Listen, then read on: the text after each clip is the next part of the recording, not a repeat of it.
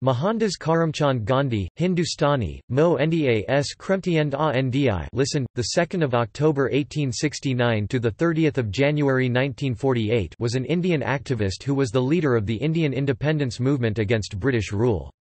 Employing non-violent civil disobedience, Gandhi led India to independence and inspired movements for civil rights and freedom across the world. The honorific Mahatma Sanskrit, high-souled, venerable, applied to him first in 1914 in South Africa, is now used worldwide. In India, he is also called Bapu Gujarati, endearment for father, Papa, and Gandhi Ji, and known as the father of the nation. Born and raised in a Hindu merchant caste family in coastal Gujarat, India, and trained in law at the Inner Temple, London, Gandhi first employed non-violent civil disobedience as an expatriate lawyer in South Africa, in the resident Indian community's struggle for civil rights. After his return to India in 1915, he set about organising peasants, farmers, and urban labourers to protest against excessive land tax and discrimination. Assuming leadership of the Indian National Congress in 1921, Gandhi led nationwide campaigns for various social causes and for achieving Swaraj or self-rule. Gandhi led Indians in challenging the British-imposed salt tax with the 400 kilometres (250 miles) Dandi Salt March in 1930, and later in calling for the British to quit India in 1942. He was imprisoned for many years, upon many occasions, in both South Africa and India. He lived modestly in a self-sufficient residential community and wore the traditional Indian dhoti and shawl, woven with yarn hand spun on a charkha. He ate simple vegetarian food, and also undertook long fasts as a means of both self-purification and political protest. Gandhi's vision of an independent India based on religious pluralism, however, was challenged in the early 1940s by a new Muslim nationalism which was demanding a separate Muslim homeland carved out of India. Eventually, in August 1947, Britain granted independence, but the British Indian Empire was partitioned into two dominions, a Hindu-majority India and Muslim-majority Pakistan. As many displaced Hindus, Muslims, and Sikhs made their way to their new lands, religious violence broke out, especially in the Punjab and Bengal. Eschewing the official celebration of independence in Delhi, Gandhi visited the affected areas, attempting to provide solace. In the months following, he undertook several fasts unto death to stop religious violence. The last of these, undertaken on 12 January 1948 when he was 78, also had the indirect goal of pressuring India to pay out some cash assets owed to Pakistan. Some Indians thought Gandhi was too accommodating. Among them was Nathuram Godse, a Hindu nationalist, who assassinated Gandhi on 30 January 1948 by firing 3 bullets into his chest. Captured along with many of his co-conspirators and collaborators, Godse and his co-conspirator Narayan Apte were tried, convicted and executed while many of their other accomplices were given prison sentences. Gandhi's birthday, 2 October, is commemorated in India as Gandhi Jayanti, a national holiday, and worldwide as the International Day of Nonviolence.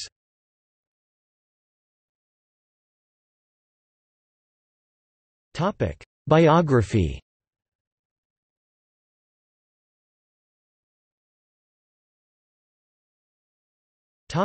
Early life and background. Mohandas Karamchand Gandhi was born on 2 October 1869 into a Gujarati Hindu Mode Bania family in Porbandar, also known as Sudamapuri, a coastal town on the Kathiawar Peninsula and then part of the small princely state of Porbandar in the Kathiawar Agency of the Indian Empire. His father, Karamchand Uttamchand Gandhi (1822–1885), served as the Dewan (chief minister) of Porbandar state. Although he only had an elementary education and had previously been a clerk in the state administration, Karamchand proved a capable chief minister. During his tenure, Karamchand married 4 times. His first 2 wives died young, after each had given birth to a daughter, and his third marriage was childless. In 1857, Karamchand sought his third wife's permission to remarry. That year, he married Putlabai (1844–1891), who also came from Junagadh and was from a Pranami Vaishnava family. Karamchand and Putlabai had 3 children over the ensuing decade: a son, Laxmidas c. 1860–1914, a daughter, Ralitben (1862–1960), and another son, Karsandas c. 1866–1913. On the 2nd of October 1869, Putlabai gave birth to her last child, Mohandas, in a dark, windowless ground floor room of the Gandhi family residence in Porbandar city. As a child, Gandhi was described by his sister Raliat as restless as Mercury, either playing or roaming about. One of his favourite pastimes was twisting dogs' ears. The Indian classics, especially the stories of Shravana and King Harishchandra, had a great impact on Gandhi in his childhood. In his autobiography, he admits that they left an indelible impression on his mind. He writes, "It haunted me and I must have acted Harishchandra to myself times without number." Gandhi's early self-identification with truth and love as supreme values is traceable to these epic characters. The family's religious background was eclectic. Gandhi's father Karamchand was Hindu and his mother Putlabai was from a Pranami Vaishnava Hindu family. Gandhi's father was of Mode Baniya caste in the Varna of Vaishya. His mother came from the medieval Krishna Bhakti-based Pranami tradition, whose religious texts include the Bhagavad Gita, the Bhagavata Purana, and a collection of 14 texts with teachings that the tradition believes to include the essence of the Vedas, the Quran and the Bible. Gandhi was deeply influenced by his mother, an extremely pious lady who would not think of taking her meals without her daily prayers. She would take the hardest vows and keep them without flinching. To keep 2 or 3 consecutive fasts was nothing to her. In 1874, Gandhi's father Karamchand left Porbandar for the smaller state of Rajkot, where he became a councillor to its ruler, the Thakur Sahib. Though Rajkot was a less prestigious state than Porbandar, the British regional political agency was located there, which gave the state's Dewan a measure of security. In 1876, Karamchand became Dewan of Rajkot and was succeeded as Dewan of Porbandar by his brother Tulsidas. His family then rejoined him in Rajkot.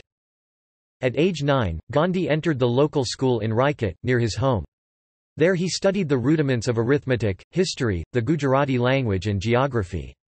At age 11, he joined the high school in Rajkot.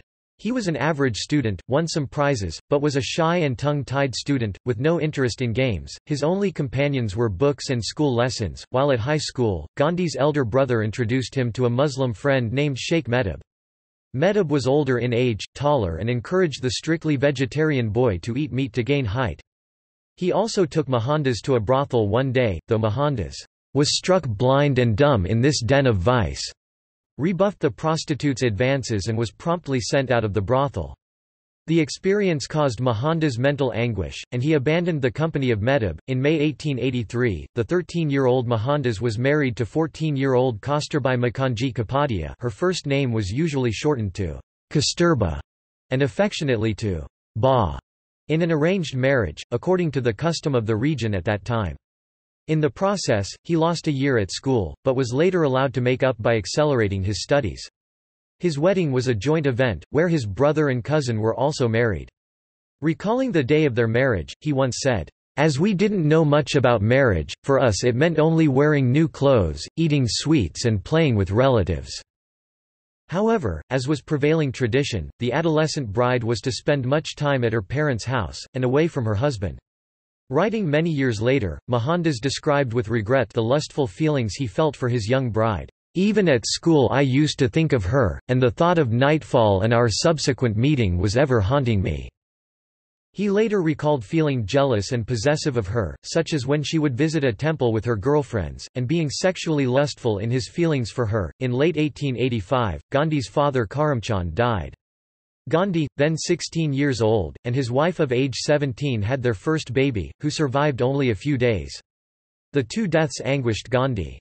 The Gandhi couple had 4 more children, all sons: Harilal, born in 1888, Manilal, born in 1892, Ramdas, born in 1897, and Devdas, born in 1900. In November 1887, the 18-year-old Gandhi graduated from high school in Ahmedabad. In January 1888, he enrolled at Samaldas College in Bhavnagar state, then the sole degree-granting institution of higher education in the region. But he dropped out and returned to his family in Porbandar.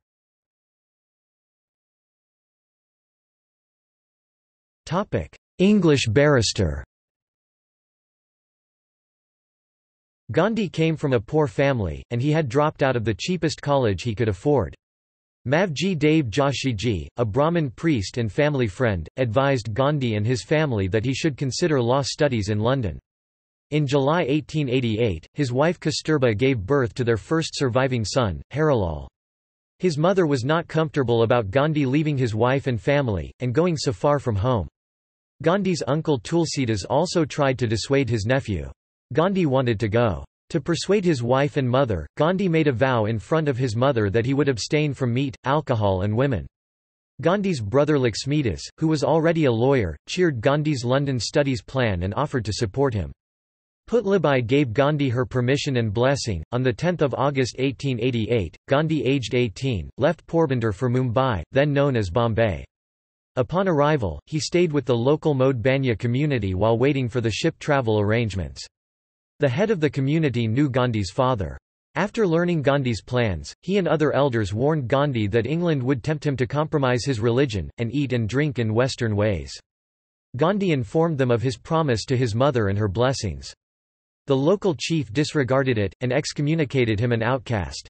But Gandhi ignored this, and on 4 September, he sailed from Bombay to London. His brother saw him off. Gandhi attended University College, London, which is a constituent college of University of London. At UCL, he studied law and jurisprudence and was invited to enroll at Inner Temple with the intention of becoming a barrister.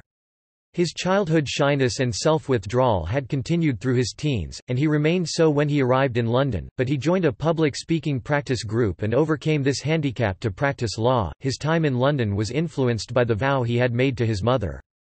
He tried to adopt English customs, including taking dancing lessons. However, he could not appreciate the bland vegetarian food offered by his landlady and was frequently hungry until he found one of London's few vegetarian restaurants. Influenced by Henry Salt's writing, he joined the Vegetarian Society, was elected to its executive committee, and started a local Bayswater chapter. Some of the vegetarians he met were members of the Theosophical Society, which had been founded in 1875 to further universal brotherhood, and which was devoted to the study of Buddhist and Hindu literature. They encouraged Gandhi to join them in reading the Bhagavad Gita both in translation as well as in the original. Gandhi, at age 22, was called to the bar in June 1891 and then left London for India, where he learned that his mother had died while he was in London and that his family had kept the news from him. His attempts at establishing a law practice in Bombay failed because he was psychologically unable to cross-examine witnesses. He returned to Rajkot to make a modest living drafting petitions for litigants, but he was forced to stop when he ran afoul of a British officer. In 1893, a Muslim merchant in Kathiawar named Dada Abdullah contacted Gandhi. Abdullah owned a large successful shipping business in South Africa. His distant cousin in Johannesburg needed a lawyer, and they preferred someone with Kathiawari heritage. Gandhi inquired about his pay for the work. They offered a total salary of £105 plus travel expenses.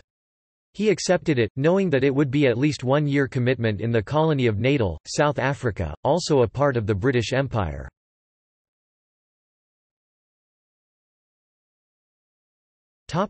Civil rights activist in South Africa 1893 to 1914. In April 1893, Gandhi, aged 23, set sail for South Africa to be the lawyer for Abdullah's cousin.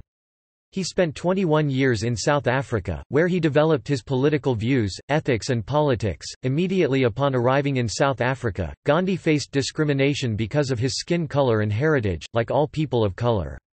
He was not allowed to sit with European passengers in the stagecoach and told to sit on the floor near the driver, then beaten when he refused. Elsewhere he was kicked into a gutter for daring to walk near a house, in another instance thrown off a train at Pietermaritzburg after refusing to leave the first class. He sat in the train station, shivering all night and pondering if he should return to India or protest for his rights. He chose to protest and was allowed to board the train the next day. In another incident, the magistrate of a Durban court ordered Gandhi to remove his turban, which he refused to do. Indians were not allowed to walk on public footpaths in South Africa. Gandhi was kicked by a police officer out of the footpath onto the street without warning. When Gandhi arrived in South Africa, according to Herman, he thought of himself as "a Briton first, and an Indian second." However, the prejudice against him and his fellow Indians from British people that Gandhi experienced and observed deeply bothered him. He found it humiliating, struggling to understand how some people can feel honour or superiority or pleasure in such inhumane practices. Gandhi began to question his people's standing in the British Empire. The Abdullah case that had brought him to South Africa concluded in May 1894, and the Indian community organised a farewell party for Gandhi as he prepared to return to India. However, a new natal government discriminatory proposal led to Gandhi extending his original period of stay in South Africa. He planned to assist Indians in opposing a bill to deny them the right to vote, a right then proposed to be an exclusive European right. He asked Joseph Chamberlain, the British colonial secretary, to reconsider his position on this bill. Though unable to halt the bill's passage, his campaign was successful in drawing attention to the grievances of Indians in South Africa. He helped found the Natal Indian Congress in 1894, and through this organization, he molded the Indian community of South Africa into a unified political force. In January 1897, when Gandhi landed in Durban, a mob of white settlers attacked him and he escaped only through the efforts of the wife of the police superintendent. However, he refused to press charges against any member of the mob. During the Boer War, Gandhi volunteered in 1900 to form a group of stretcher-bearers as the Natal Indian Ambulance Corps. According to Arthur Herman, Gandhi wanted to disprove the imperial British stereotype that Hindus were not fit for manly activities involving danger and exertion, unlike the Muslim martial races. Gandhi raised 1,100 Indian volunteers, to support British combat troops against the Boers.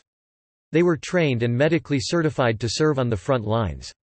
They were auxiliaries at the Battle of Colenso to a white volunteer ambulance corps. Then at Spion Kop, Gandhi and his bearers moved to the front line and had to carry wounded soldiers for miles to a field hospital because the terrain was too rough for the ambulances. Gandhi and 37 other Indians received the Queen's South Africa Medal. In 1906, the Transvaal government promulgated a new act compelling registration of the colony's Indian and Chinese populations. At a mass protest meeting held in Johannesburg on the 11th of September that year, Gandhi adopted his still evolving methodology of Satyagraha, devotion to the truth, or nonviolent protest, for the first time. According to Anthony Parel, Gandhi was also influenced by the Tamil text Tirukkural because Leo Tolstoy mentioned it in their correspondence that began with, "A letter to a Hindu." Gandhi urged Indians to defy the new law and to suffer the punishments for doing so. Gandhi's ideas of protests, persuasion skills and public relations had emerged. He took these back to India in 1915.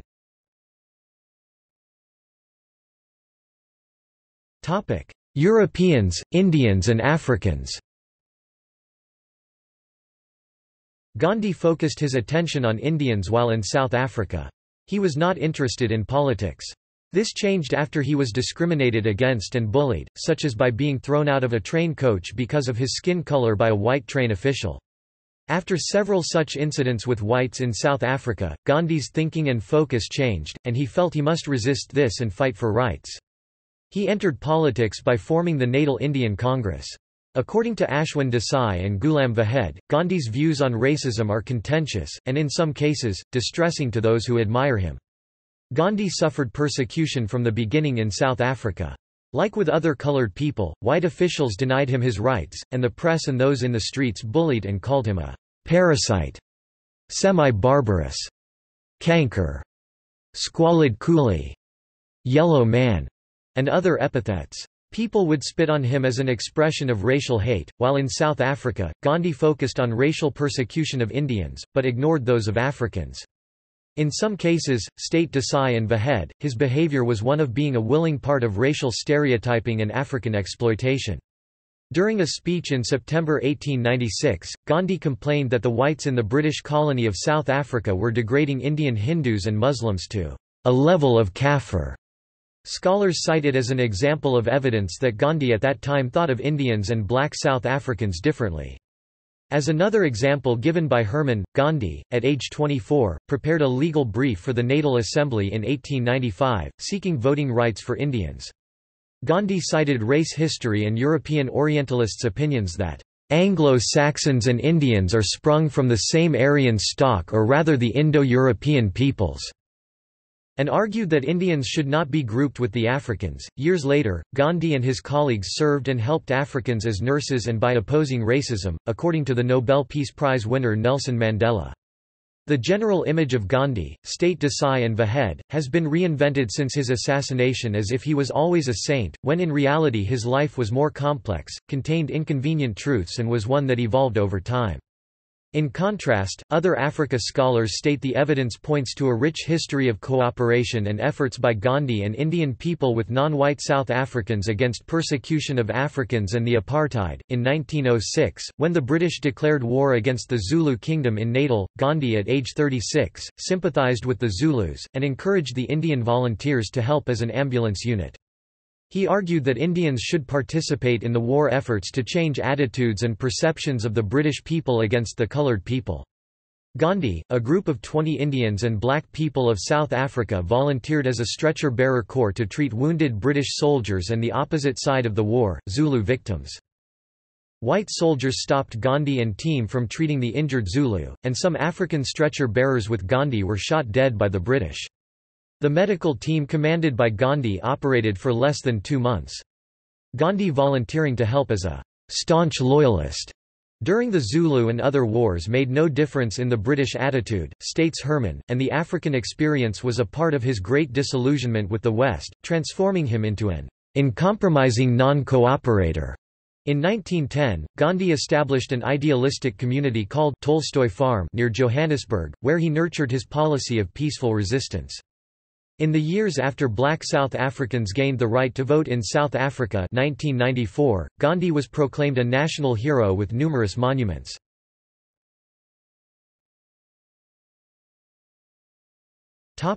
Struggle for Indian independence 1915 to 1947.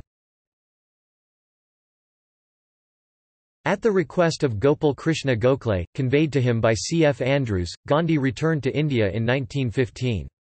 He brought an international reputation as a leading Indian nationalist, theorist and community organizer. Gandhi joined the Indian National Congress and was introduced to Indian issues, politics and the Indian people primarily by Gokhale. Gokhale was a key leader of the Congress party, best known for his restraint and moderation, and his insistence on working inside the system. Gandhi took Gokhale's liberal approach based on British Whiggish traditions and transformed it to make it look Indian. Gandhi took leadership of the Congress in 1920 and began escalating demands until on 26 January 1930 the Indian National Congress declared the independence of India. The British did not recognise the declaration, but negotiations ensued, with the Congress taking a role in provincial government in the late 1930s. Gandhi and the Congress withdrew their support of the Raj when the Viceroy declared war on Germany in September 1939 without consultation. Tensions escalated until Gandhi demanded immediate independence in 1942 and the British responded by imprisoning him and tens of thousands of Congress leaders. Meanwhile, the Muslim League did cooperate with Britain and moved, against Gandhi's strong opposition, to demands for a totally separate Muslim state of Pakistan. In August 1947 the British partitioned the land with India and Pakistan, each achieving independence on terms that Gandhi disapproved.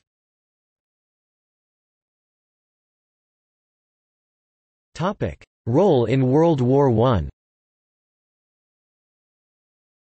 In April 1918, during the latter part of World War I, the Viceroy invited Gandhi to a war conference in Delhi. Gandhi agreed to actively recruit Indians for the war effort. In contrast to the Zulu War of 1906 and the outbreak of World War I in 1914, when he recruited volunteers for the Ambulance Corps, this time Gandhi attempted to recruit combatants.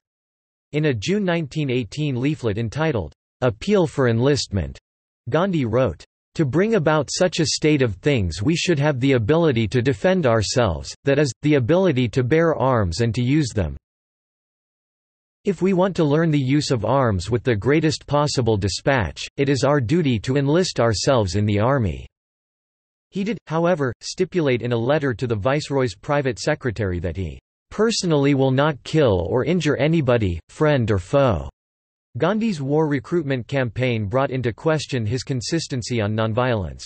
Gandhi's private secretary noted that the question of the consistency between his creed of ahimsa nonviolence and his recruiting campaign was raised not only then but has been discussed ever since.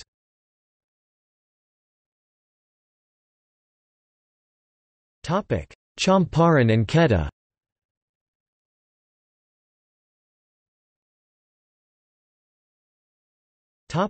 Champaran agitations.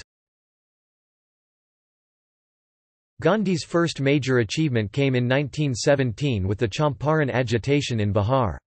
The Champaran agitation pitted the local peasantry against their largely British landlords who were backed by the local administration.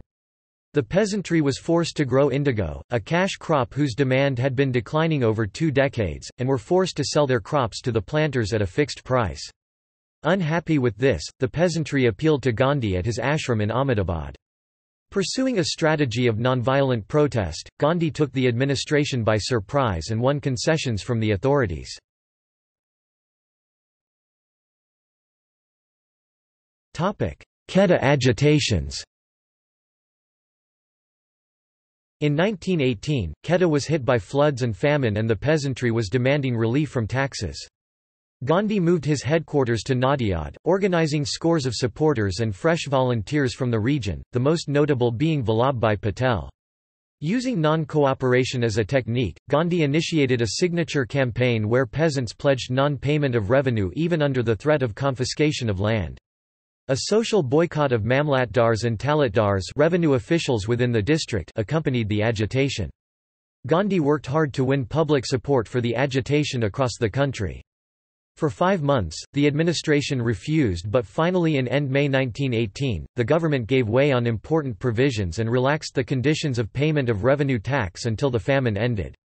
In Kheda, Vallabhbhai Patel represented the farmers in negotiations with the British, who suspended revenue collection and released all the prisoners.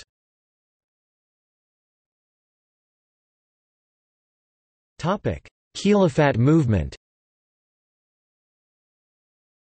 In 1919, after the World War I was over, Gandhi, aged 49, sought political cooperation from Muslims in his fight against British imperialism by supporting the Ottoman Empire that had been defeated in the World War.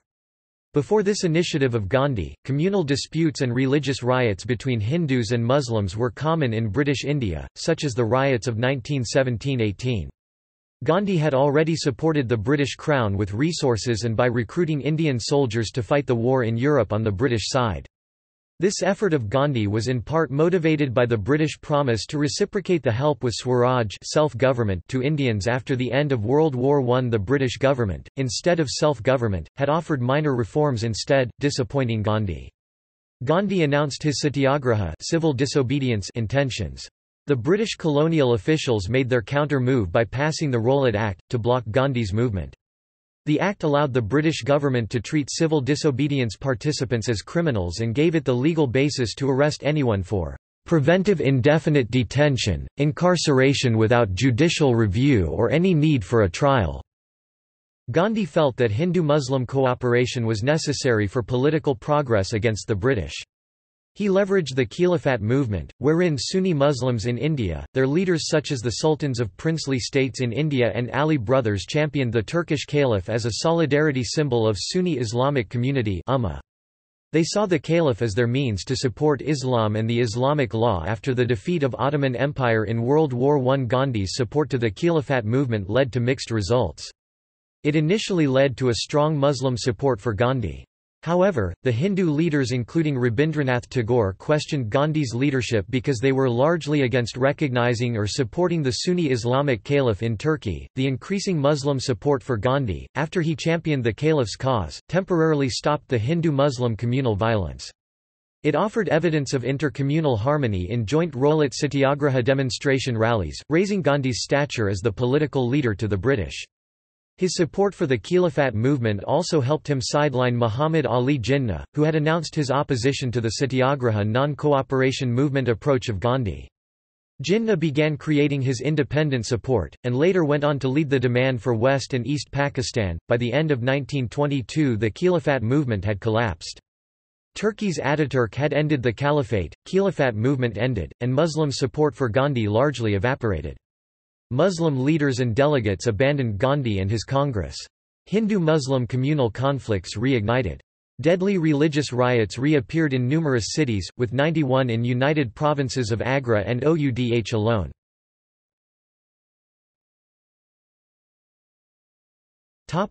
Non-cooperation. With his book Hind Swaraj 1909, Gandhi, aged 40, declared that British rule was established in India with the cooperation of Indians and had survived only because of this cooperation. If Indians refused to cooperate, British rule would collapse and Swaraj would come. In February 1919, Gandhi cautioned the Viceroy of India with a cable communication that if the British were to pass the Rowlatt Act, he will appeal Indians to start civil disobedience. The British government ignored him, passed the law stating it will not yield to threats. The Satyagraha civil disobedience followed, with people assembling to protest the Rowlatt Act. On 30 March 1919, British law officers opened fire on an assembly of unarmed people, peacefully gathered, participating in Satyagraha in Delhi. People rioted in retaliation. On 6 April 1919, a Hindu festival day, he asked a crowd to remember not to injure or kill British people, but express their frustration with peace, to boycott British goods and burn any British clothing they own. He emphasized the use of non-violence to the British and towards each other, even if the other side uses violence. Communities across India announced plans to gather in greater numbers to protest. Government warned him to not enter Delhi. Gandhi defied the order. On 9 April, Gandhi was arrested. People rioted. On 13 April 1919, people including women with children gathered in an Amritsar park, and a British officer named Reginald Dyer surrounded them and ordered his troops to fire on them. The resulting Jallianwala Bagh massacre or Amritsar massacre of hundreds of Sikh and Hindu civilians enraged the subcontinent, but was cheered by some Britons and parts of the British media as an appropriate response. Gandhi in Ahmedabad, on the day after the massacre in Amritsar, did not criticize the British and instead criticized his fellow countrymen for not exclusively using love to deal with the hate of the British government. Gandhi demanded that people stop all violence, stop all property destruction, and went on fast to death to pressure Indians to stop their rioting. The massacre and Gandhi's nonviolent response to it moved many, but also made some Sikhs and Hindus upset that Dyer was getting away with murder.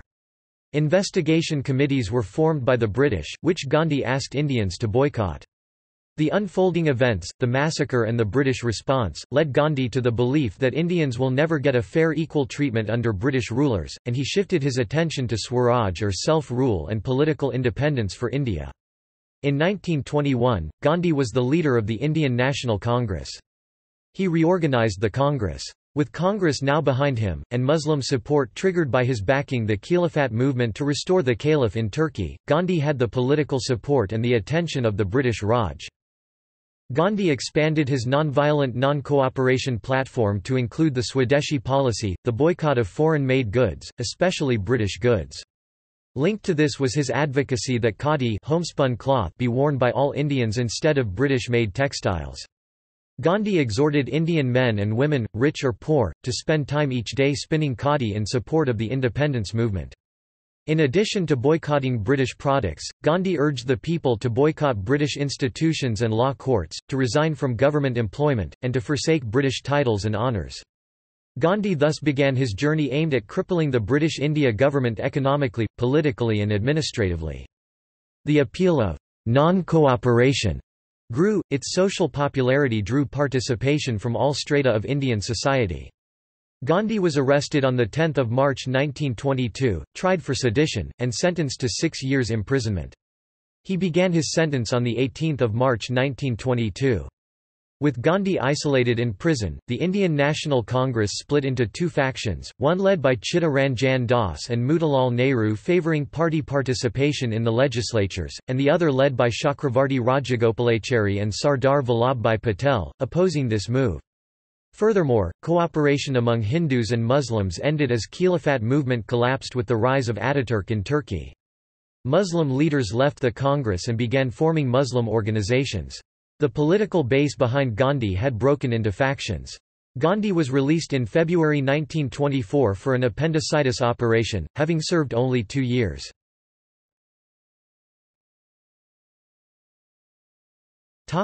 Salt Satyagraha, Salt March. After his early release from prison for political crimes in 1924, over the second half of the 1920s, Gandhi continued to pursue Swaraj. He pushed through a resolution at the Calcutta Congress in December 1928 calling on the British government to grant India Dominion status or face a new campaign of non-cooperation with complete independence for the country as its goal. After his support for the World War I with Indian combat troops, and the failure of Khilafat movement in preserving the rule of Caliph in Turkey, followed by a collapse in Muslim support for his leadership, some such as Subhas Chandra Bose and Bhagat Singh questioned his values and nonviolent approach. While many Hindu leaders championed a demand for immediate independence, Gandhi revised his own call to a one-year wait, instead of 2. The British did not respond favourably to Gandhi's proposal. British political leaders such as Lord Birkenhead and Winston Churchill announced opposition to the appeasers of Gandhi in their discussions with European diplomats who sympathised with Indian demands. On 31 December 1929, the flag of India was unfurled in Lahore.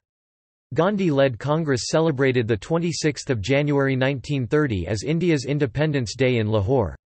This day was commemorated by almost every other Indian organisation. Gandhi then launched a new Satyagraha against the tax on salt in March 1930.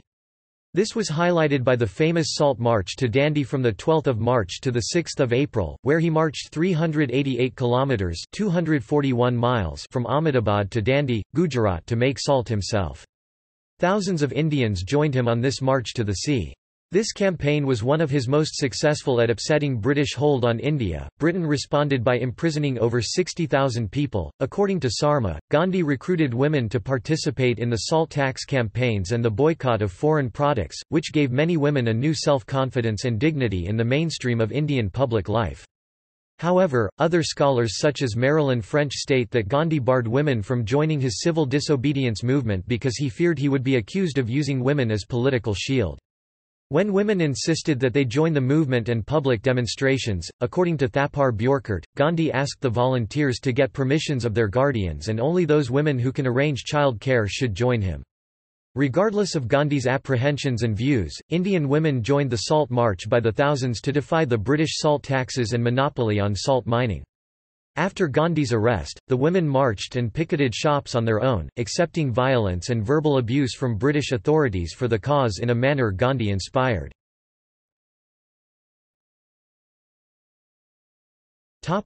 Gandhi as folk hero.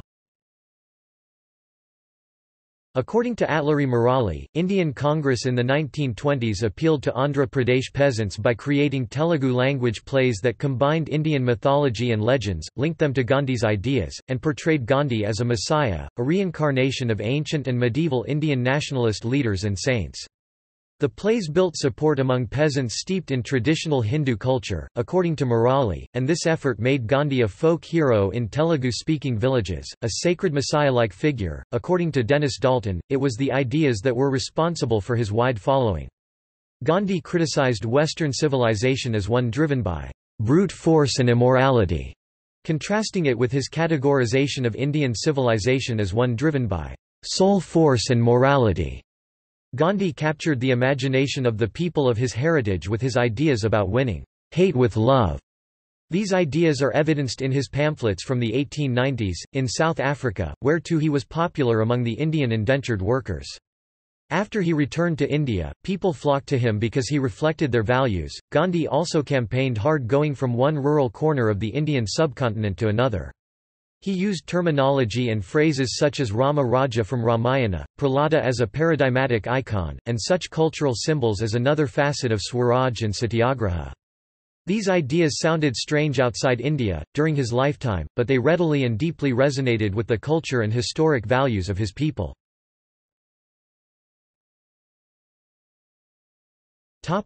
Negotiations. The government, represented by Lord Irwin, decided to negotiate with Gandhi. The Gandhi-Irwin Pact was signed in March 1931. The British government agreed to free all political prisoners, in return for the suspension of the civil disobedience movement.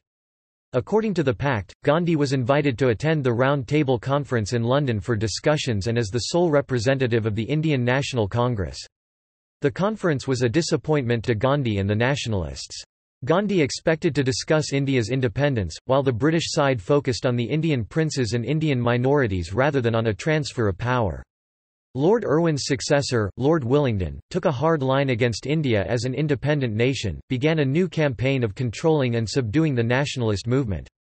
Gandhi was again arrested, and the government tried and failed to negate his influence by completely isolating him from his followers. In Britain, Winston Churchill, a prominent conservative politician who was then out of office but later became its prime minister, became a vigorous and articulate critic of Gandhi and opponent of his long-term plans.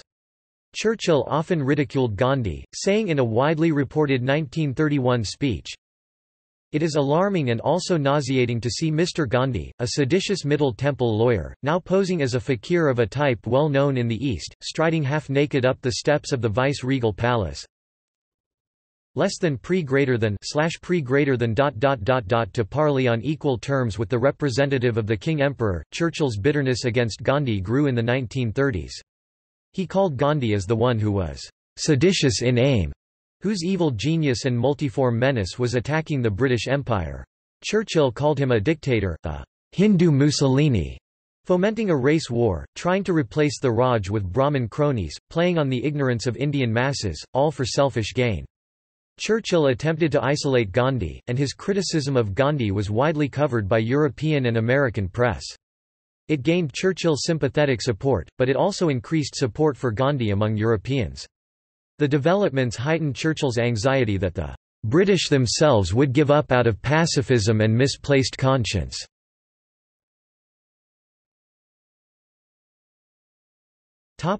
Round Table Conferences.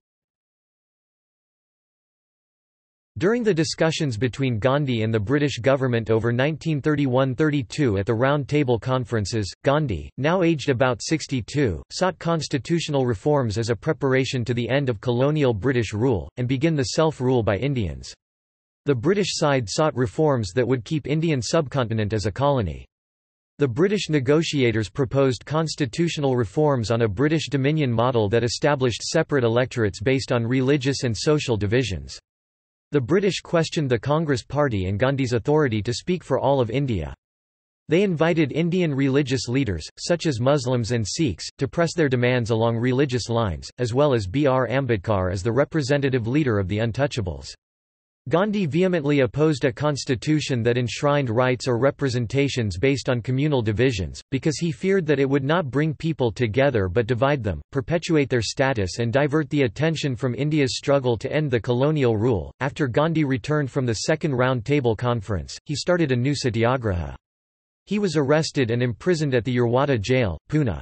While he was in prison, the British government enacted a new law that granted untouchables a separate electorate. It came to be known as the Communal Award. In protest, Gandhi started a fast unto death, while he was held in prison. The resulting public outcry forced the government, in consultations with Ambedkar, to replace the Communal Award with a compromise Pune Pact.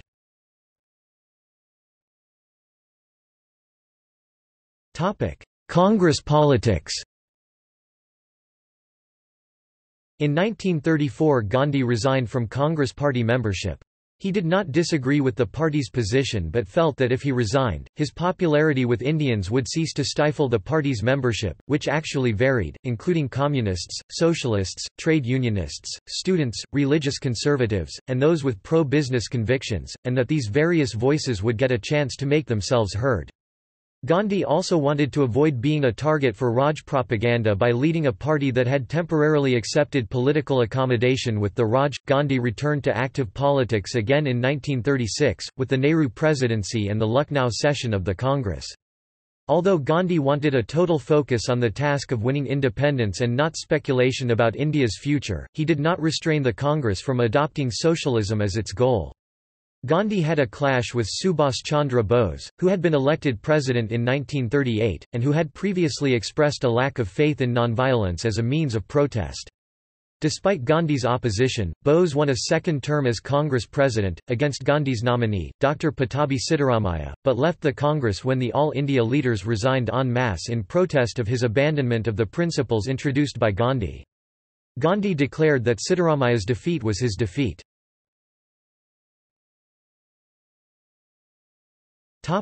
World War II and Quit India movement. Gandhi opposed providing any help to the British war effort and he campaigned against any Indian participation in the World War II. Gandhi's campaign did not enjoy the support of Indian masses and many Indian leaders such as Sardar Patel and Rajendra Prasad. His campaign was a failure. Over 2.5 million Indians ignored Gandhi, volunteered and joined the British military to fight on various fronts of the Allied forces. Gandhi's opposition to the Indian participation in the World War II was motivated by his belief that India could not be party to a war ostensibly being fought for democratic freedom while that freedom was denied to India itself. He also condemned Nazism and fascism, a view which won endorsement of other Indian leaders.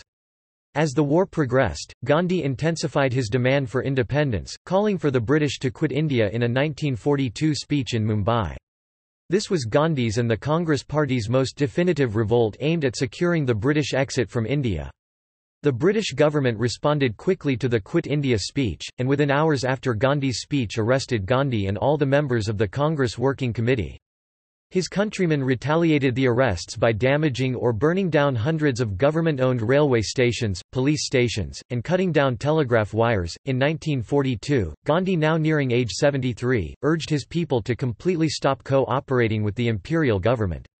In this effort, he urged that they neither kill nor injure British people, but be willing to suffer and die if violence is initiated by the British officials.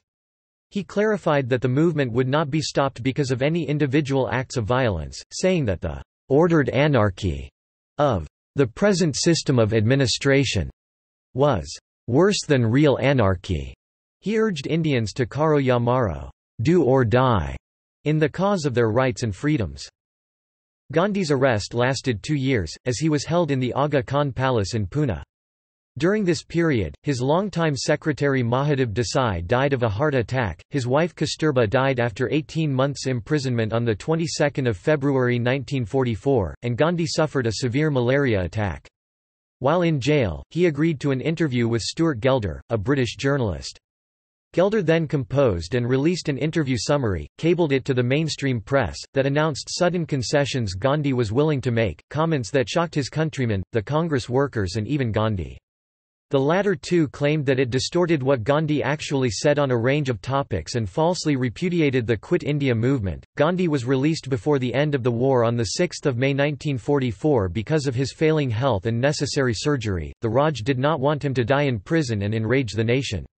He came out of detention to an altered political scene. The Muslim League, for example, which a few years earlier had appeared marginal, now occupied the center of the political stage. And the topic of Muhammad Ali Jinnah's campaign for Pakistan was a major talking point. Gandhi and Jinnah had extensive correspondence and the two men met several times over a period of 2 weeks in September 1944, where Gandhi insisted on a united religiously plural and independent India which included Muslims and non-Muslims of the Indian subcontinent coexisting. Jinnah rejected this proposal and insisted instead for partitioning the subcontinent on religious lines to create a separate Muslim India, later Pakistan. These discussions continued through 1947. While the leaders of Congress languished in jail, the other parties supported the war and gained organizational strength. Underground publications flailed at the ruthless suppression of Congress, but it had little control over events. At the end of the war, the British gave clear indications that power would be transferred to Indian hands. At this point Gandhi called off the struggle, and around 100,000 political prisoners were released, including the Congress's leadership.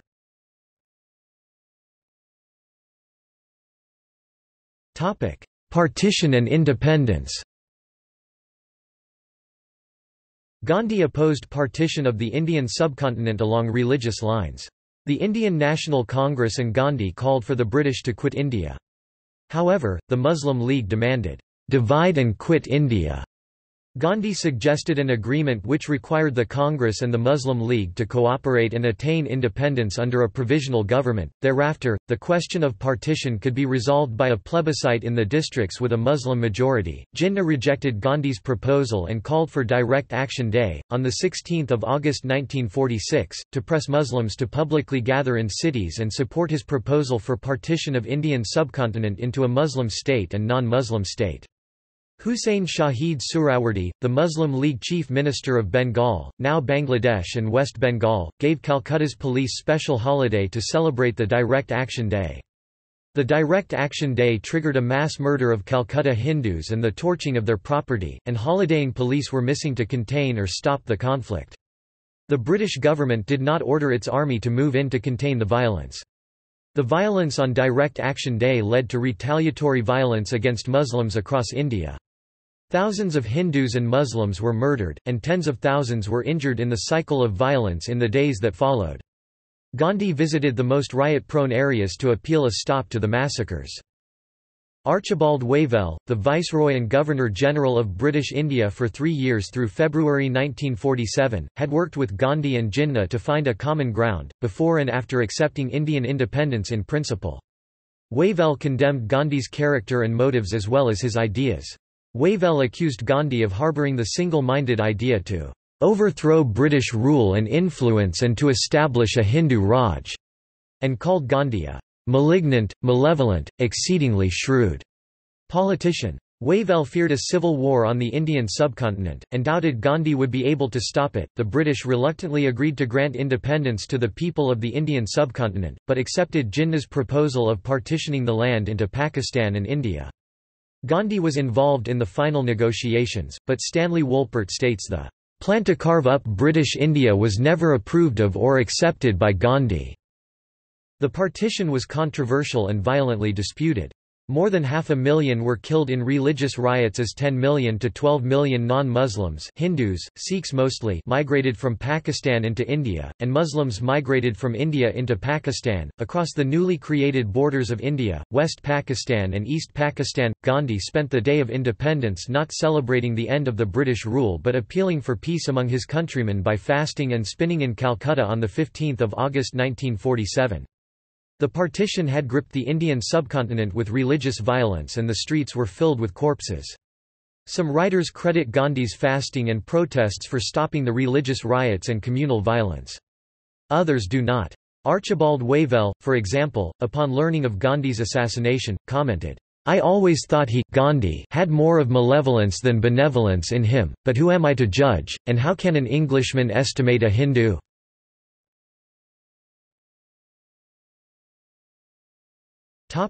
Assassination. At 5:17 p.m. on 30 January 1948, Gandhi was with his grandnieces in the garden of the former Birla House, now Gandhi Smriti, on his way to address a prayer meeting, when Hindutva terrorist Nathuram Godse fired 3 bullets from a Beretta M1934 9mm Corto pistol into his chest at point-blank range. According to some accounts, Gandhi died instantly. In other accounts, such as one prepared by an eyewitness journalist, Gandhi was carried into the Birla House, into a bedroom. There he died about 30 minutes later as one of Gandhi's family members read verses from Hindu scriptures. Prime Minister Jawaharlal Nehru addressed his countrymen over the All India radio saying, "Friends and comrades, the light has gone out of our lives, and there is darkness everywhere, and I do not quite know what to tell you or how to say it. Our beloved leader, Bapu as we called him, the father of the nation, is no more. Perhaps I am wrong to say that, nevertheless, we will not see him again, as we have seen him for these many years, we will not run to him for advice or seek solace from him, and that is a terrible blow, not only for me, but for millions and millions in this country." Gandhi's assassin Godse made no attempt to escape and was seized by the witnesses. He was arrested. In the weeks that followed, his collaborators were arrested as well. Godse was a Hindu nationalist with links to the extremist Hindu Mahasabha. They were tried in court at Delhi's Red Fort. At his trial, Godse did not deny the charges nor express any remorse. According to Claude Markovitz, a French historian noted for his studies of colonial India, Godse stated that he killed Gandhi because of his complacence towards Muslims, holding Gandhi responsible for the frenzy of violence and sufferings during the subcontinent's partition into Pakistan and India. Godse accused Gandhi of subjectivism and of acting as if only he had a monopoly of the truth. Godse was found guilty and executed in 1949. Gandhi's death was mourned nationwide. Over 2 million people joined the 5-mile-long funeral procession that took over 5 hours to reach Raj Ghat from Birla House, where he was assassinated. Gandhi's body was transported on a weapons carrier, whose chassis was dismantled overnight to allow a high floor to be installed so that people could catch a glimpse of his body. The engine of the vehicle was not used, instead 4 drag ropes manned by 50 people each pulled the vehicle. All Indian-owned establishments in London remained closed in mourning as thousands of people from all faiths and denominations and Indians from all over Britain converged at India House in London. Gandhi's assassination dramatically changed the political landscape. Nehru became his political heir. According to Markovits, while Gandhi was alive, Pakistan's declaration that it was a Muslim state had led Indian groups to demand that it be declared a Hindu state. Nehru used Gandhi's martyrdom as a political weapon to silence all advocates of Hindu nationalism as well as his political challengers. He linked Gandhi's assassination to politics of hatred and ill will. According to Guha, Nehru and his Congress colleagues called on Indians to honor Gandhi's memory and even more his ideals. Nehru used the assassination to consolidate the authority of the new Indian state. Gandhi's death helped marshal support for the new government and legitimize the Congress Party's control, leveraged by the massive outpouring of Hindu expressions of grief for a man who had inspired them for decades. The government suppressed the RSS, the Muslim National Guards, and the Coxars, with some 200,000 arrests. For years after the assassination, states Markovits, Gandhi's shadow loomed large over the political life of the new Indian Republic.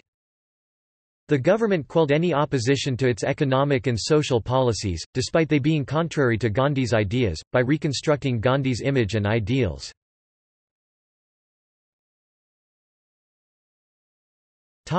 Funeral and memorials. Gandhi was cremated in accordance with Hindu tradition. Gandhi's ashes were poured into urns which were sent across India for memorial services. Most of the ashes were immersed at the Sangam at Allahabad on 12 February 1948, but some were secretly taken away. In 1997, Tushar Gandhi immersed the contents of one urn, found in a bank vault and reclaimed through the courts, at the Sangam at Allahabad.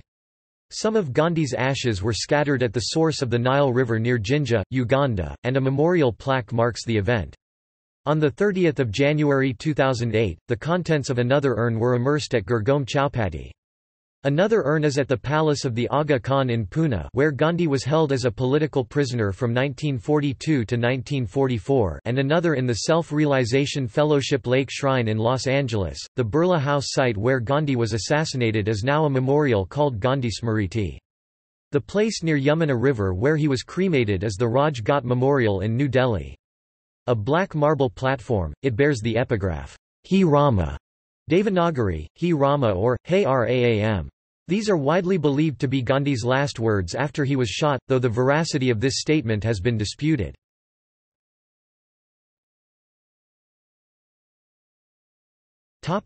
Principles, practices and beliefs. Gandhi's statements, letters and life have attracted much political and scholarly analysis of his principles, practices and beliefs, including what influenced him. Some writers present him as a paragon of ethical living and pacifism, while others present him as a more complex, contradictory and evolving character influenced by his culture and circumstances.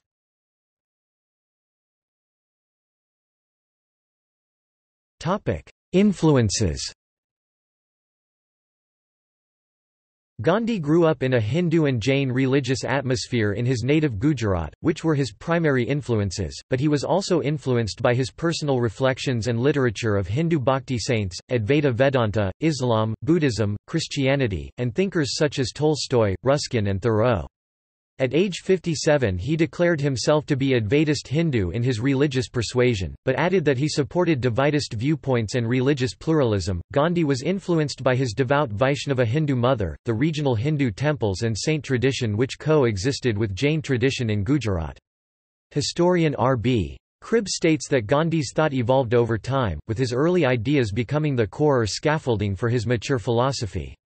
He committed himself early to truthfulness, temperance, chastity, and vegetarianism. Gandhi's London lifestyle incorporated the values he had grown up with.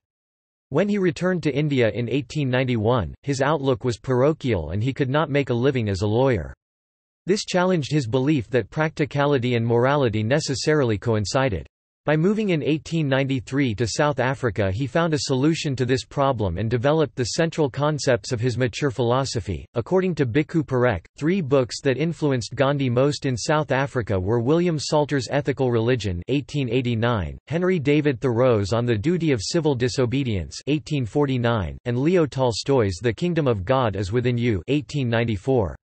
Ruskin inspired his decision to live an austere life on a commune, at first on the Phoenix farm in Natal and then on the Tolstoy farm just outside Johannesburg, South Africa. The most profound influence on Gandhi were those from Hinduism, Christianity and Jainism, states Parekh, with his thoughts, "in harmony with the classical Indian traditions, especially the Advaita or monistic tradition." According to Indira Kaur and others, Gandhi was influenced by Vaishnavism, Jainism and Advaita Vedanta. Balkrishna Gokhale states that Gandhi was influenced by Hinduism and Jainism, and his studies of Sermon on the Mount of Christianity, Ruskin and Tolstoy. Additional theories of possible influences on Gandhi have been proposed. For example, in 1935, N. A. Tuthi stated that Gandhi was influenced by the reforms and teachings of the Swaminarayan tradition of Hinduism. According to Raymond Williams, Tuthi may have overlooked the influence of the Jain community, and adds close parallels do exist in programs of social reform in the Swaminarayan tradition and those of Gandhi, based on nonviolence, truth-telling, cleanliness, temperance and upliftment of the masses. Historian Howard states the culture of Gujarat influenced Gandhi and his methods. Tolstoy. Along with the book mentioned above, in 1908 Leo Tolstoy wrote A Letter to a Hindu, which said that only by using love as a weapon through passive resistance could the Indian people overthrow colonial rule. In 1909, Gandhi wrote to Tolstoy seeking advice and permission to republish A Letter to a Hindu in Gujarati. Tolstoy responded and the two continued a correspondence until Tolstoy's death in 1910. Tolstoy's last letter was to Gandhi. The letters concerned practical and theological applications of nonviolence. Gandhi saw himself a disciple of Tolstoy, for they agreed regarding opposition to state authority and colonialism, both hated violence and preached non-resistance. However, they differed sharply on political strategy. Gandhi called for political involvement, he was a nationalist and was prepared to use nonviolent force. He was also willing to compromise. It was at Tolstoy Farm where Gandhi and Hermann Kallenbach systematically trained their disciples in the philosophy of nonviolence.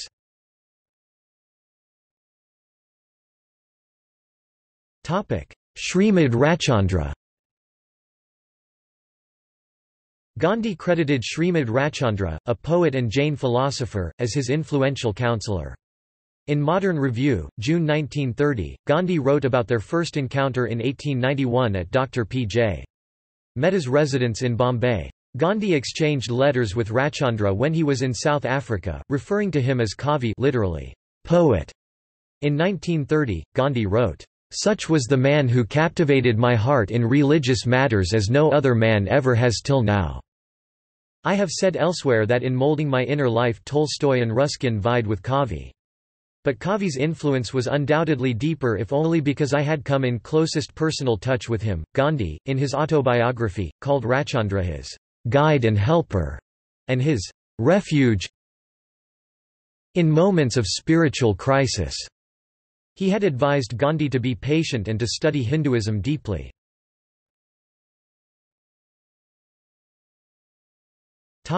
Religious texts. During his stay in South Africa, along with scriptures and philosophical texts of Hinduism and other Indian religions, Gandhi read translated texts of Christianity such as the Bible, and Islam such as the Quran. A Quaker mission in South Africa attempted to convert him to Christianity. Gandhi joined them in their prayers and debated Christian theology with them, but refused conversion, stating he did not accept the theology therein or that Christ was the only Son of God. His comparative studies of religions and interaction with scholars led him to respect all religions as well as become concerned about imperfections in all of them and frequent misinterpretations. Gandhi grew fond of Hinduism, and referred to the Bhagavad Gita as his spiritual dictionary and greatest single influence on his life.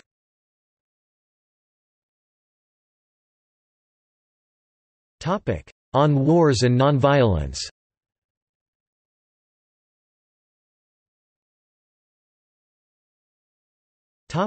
Support for wars. Gandhi participated in South African War against the Boers, on the British side in 1899. Both the Dutch settlers called Boers and the Imperial British at that time discriminated against the coloured races they considered as inferior, and Gandhi later wrote about his conflicted beliefs during the Boer War. He stated that, "When the war was declared, my personal sympathies were all with the Boers, but my loyalty to the British rule drove me to participation with the British in that war." According to Gandhi, he felt that since he was demanding his rights as a British citizen, it was also his duty to serve the British forces in the defence of the British Empire. During World War I (1914–1918), nearing the age of 50, Gandhi supported the British and its allied forces by recruiting Indians to join the British Army, expanding the Indian contingent from about 100,000 to over 1.1 million. He encouraged his people to fight on one side of the war in Europe and Africa at the cost of their lives. Pacifists criticized and questioned Gandhi, who defended these practices by stating, according to Sankar Ghose, "It would be madness for me to sever my connection with the society to which I belong." According to Keith Robbins, the recruitment effort was in part motivated by the British promise to reciprocate the help with Swaraj self-government to Indians after the end of World War I. After the war, the British government offered minor reforms instead, which disappointed Gandhi. He launched his Satyagraha movement in 1919. In parallel, Gandhi's fellowmen became skeptical of his pacifist ideas and were inspired by the ideas of nationalism and anti-imperialism. In a 1920 essay, after the World War I, Gandhi wrote, "Where there is only a choice between cowardice and violence, I would advise violence." Rahul Sagar interprets Gandhi's efforts to recruit for the British military during the war, as Gandhi's belief that, at that time, it would demonstrate that Indians were willing to fight. Further, it would also show the British that his fellow Indians were their subjects by choice rather than out of cowardice. In 1922, Gandhi wrote that abstinence from violence is effective and true forgiveness only when one has the power to punish, not when one decides not to do anything because one is helpless. After World War II engulfed Britain, Gandhi actively campaigned to oppose any help to the British war effort and any Indian participation in the war. According to Arthur Herman, Gandhi believed that his campaign would strike a blow to imperialism. Gandhi's position was not supported by many Indian leaders, and his campaign against the British war effort was a failure. The Hindu leader, Tej Bahadur Sapru declared in 1941, states Herman, "A good many Congress leaders are fed up with the barren program of the Mahatma." Over 2.5 million Indians ignored Gandhi, volunteered and joined on the British side. They fought and died as a part of the Allied forces in Europe, North Africa and various fronts of the World War II.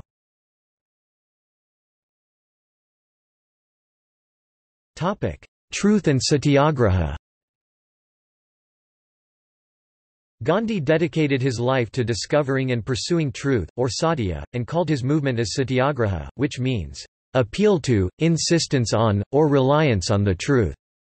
The first formulation of the Satyagraha as a political movement and principle occurred in 1920, which he tabled as Resolution on Non-Cooperation in September that year before a session of the Indian Congress. It was the Satyagraha formulation and step, states Dennis Dalton, that deeply resonated with beliefs and culture of his people, embedded him into the popular consciousness, transforming him quickly into Mahatma. Gandhi based Satyagraha on the Vedantic ideal of self-realization, ahimsa nonviolence, vegetarianism, and universal love. William Borman states that the key to his Satyagraha is rooted in the Hindu Upanishadic texts. According to Indira Kaur, Gandhi's ideas on ahimsa and Satyagraha were founded on the philosophical foundations of Advaita Vedanta. Bruce Watson states that some of these ideas are found not only in traditions within Hinduism, but also in Jainism or Buddhism, particularly those about non-violence, vegetarianism and universal love, but Gandhi's synthesis was to politicize these ideas. Gandhi's concept of satya as a civil movement, states Glyn Richards, are best understood in the context of the Hindu terminology of dharma and artya. Gandhi stated that the most important battle to fight was overcoming his own demons, fears, and insecurities. Gandhi summarized his beliefs first when he said, "God is truth." He would later change this statement to, "Truth is God." Thus, satya truth in Gandhi's philosophy is God. Gandhi, states Richards, described the term, God, not as a separate power, but as the being Brahman, Atman of the Advaita Vedanta tradition, a non-dual universal that pervades in all things, in each person and all life. According to Nicholas Gier, this to Gandhi meant the unity of God and humans, that all beings have the same one soul and therefore equality, that Atman exists and is same as everything in the universe. Ahimsa, non-violence, is the very nature of this Atman. The essence of Satyagraha is soul force. As a political means, refusing to use brute force against the oppressor, seeking to eliminate antagonisms between the oppressor and the oppressed, aiming to transform or purify the oppressor. It is not inaction but determined passive resistance and non-cooperation where, states Arthur Herman, love conquers hate. A euphemism sometimes used for Satyagraha is that it is a silent force, or a soul force, a term also used by Martin Luther King Jr. during his famous, "I Have a Dream" speech. It arms the individual with moral power rather than physical power. Satyagraha is also termed a universal force, as it essentially makes no distinction between kinsmen and strangers, young and old, man and woman, friend and foe. Gandhi wrote, "There must be no impatience, no barbarity, no insolence, no undue pressure. If we want to cultivate a true spirit of democracy, we cannot afford to be intolerant. Intolerance betrays want of faith in one's cause." Civil disobedience and non-cooperation as practiced under Satyagraha are based on the law of suffering, a doctrine that the endurance of suffering is a means to an end. This end usually implies a moral upliftment or progress of an individual or society. Therefore, non-cooperation in Satyagraha is in fact a means to secure the cooperation of the opponent consistently with truth and justice. While Gandhi's idea of Satyagraha as a political means attracted a widespread following among Indians, the support was not universal. For example, Muslim leaders such as Jinnah opposed the Satyagraha idea, accused Gandhi to be reviving Hinduism through political activism, and began effort to counter Gandhi with Muslim nationalism and a demand for Muslim homeland. The untouchability leader Ambedkar, in June 1945, after his decision to convert to Buddhism and a key architect of the constitution of modern India, dismissed Gandhi's ideas as loved by blind Hindu devotees, primitive, influenced by spurious brew of Tolstoy and Ruskin, and there is always some simpleton to preach them. Winston Churchill caricatured Gandhi as a cunning huckster, seeking selfish gain, an aspiring dictator, and an atavistic spokesman of a pagan Hinduism. Churchill stated that the civil disobedience movement spectacle of Gandhi only increased the danger to which white people there, British India, are exposed.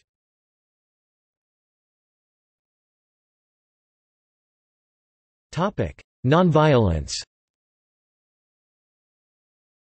Although Gandhi was not the originator of the principle of nonviolence, he was the first to apply it in the political field on a large scale.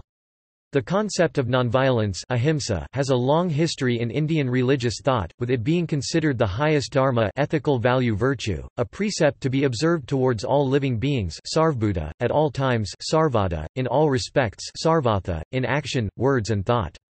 Gandhi explains his philosophy and ideas about ahimsa as a political means in his autobiography The Story of My Experiments with Truth. Gandhi was criticized for refusing to protest the hanging of Bhagat Singh, Sukhdev, Udham Singh and Rajguru. He was accused of accepting a deal with the king's representative Irwin that released civil disobedience leaders from prison and accepted the death sentence against the highly popular revolutionary Bhagat Singh, who at his trial had replied, "Revolution is the inalienable right of mankind." Gandhi's views came under heavy criticism in Britain when it was under attack from Nazi Germany, and later when the Holocaust was revealed. He told the British people in 1940, "I would like you to lay down the arms you have as being useless for saving you or humanity. You will invite Herr Hitler and Signor Mussolini to take what they want of the countries you call your possessions. If these gentlemen choose to occupy your homes, you will vacate them. If they do not give you free passage out, you will allow yourselves, man, woman, and child, to be slaughtered, but you will refuse to owe allegiance to them." George Orwell remarked that Gandhi's methods confronted an old-fashioned and rather shaky despotism which treated him in a fairly chivalrous way, not a totalitarian power, where political opponents simply disappear. In a post-war interview in 1946, he said, Hitler killed 5 million Jews. It is the greatest crime of our time. But the Jews should have offered themselves to the butcher's knife. They should have thrown themselves into the sea from cliffs. It would have aroused the world and the people of Germany. As it is, they succumbed anyway in their millions." Gandhi believed this act of collective suicide in response to the Holocaust would have been heroism.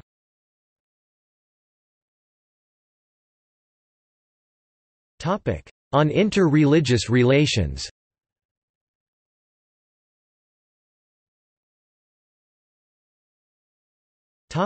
Buddhists, Jains and Sikhs. Gandhi believed that Buddhism, Jainism and Sikhism were traditions of Hinduism, with shared history, rites and ideas. At other times, he acknowledged that he knew little about Buddhism other than his reading of Edwin Arnold's book on it. Based on that book, he considered Buddhism to be a reform movement and the Buddha to be a Hindu. He stated he knew Jainism much more, and he credited Jains to have profoundly influenced him. Sikhism, to Gandhi, was an integral part of Hinduism, in the form of another reform movement. Sikh and Buddhist leaders disagreed with Gandhi, a disagreement Gandhi respected as a difference of opinion.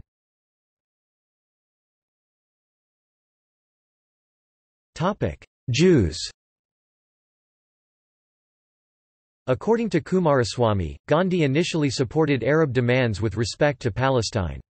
He justified this support by invoking Islam, stating that, "Non-Muslims cannot acquire sovereign jurisdiction" in Jazirat al-Arab, Arabian Peninsula. These arguments, states Coomaraswamy, were a part of his political strategy to win Muslim support during the Khilafat movement. In post-Khilafat period, Gandhi neither negated Jewish demands nor did he use Islamic texts or history to support Muslim claims against Israel. Gandhi's silence after the Khilafat period may represent an evolution in his understanding of the conflicting religious claims over Palestine, according to Coomaraswamy. In 1938, Gandhi spoke in favor of Jewish claims. In March 1946, he said to the Member of British Parliament Sidney Silverman, "If the Arabs have a claim to Palestine, the Jews have a prior claim." A position very different from his earlier stance, Gandhi discussed the persecution of the Jews in Germany and the emigration of Jews from Europe to Palestine through his lens of Satyagraha. In 1937, Gandhi discussed Zionism with his close Jewish friend Hermann Kallenbach. He said that Zionism was not the right answer to the problems faced by Jews and instead recommended Satyagraha. Gandhi thought the Zionists in Palestine represented European imperialism and used violence to achieve their goals. He argued that, "The Jews should disclaim any intention of realizing their aspiration under the protection of arms and should rely wholly on the goodwill of Arabs. No exception can possibly be taken to the natural desire of the Jews to find a home in Palestine.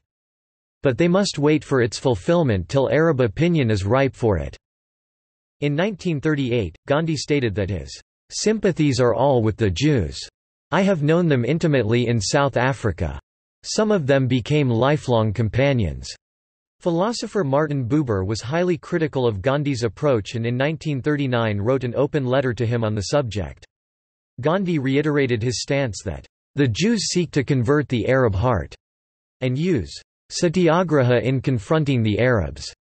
In 1947. According to Simone Panter-Brick, Gandhi's political position on Jewish-Arab conflict evolved over the 1917 to 1947 period, shifting from a support for the Arab position first, and for the Jewish position in the 1940s.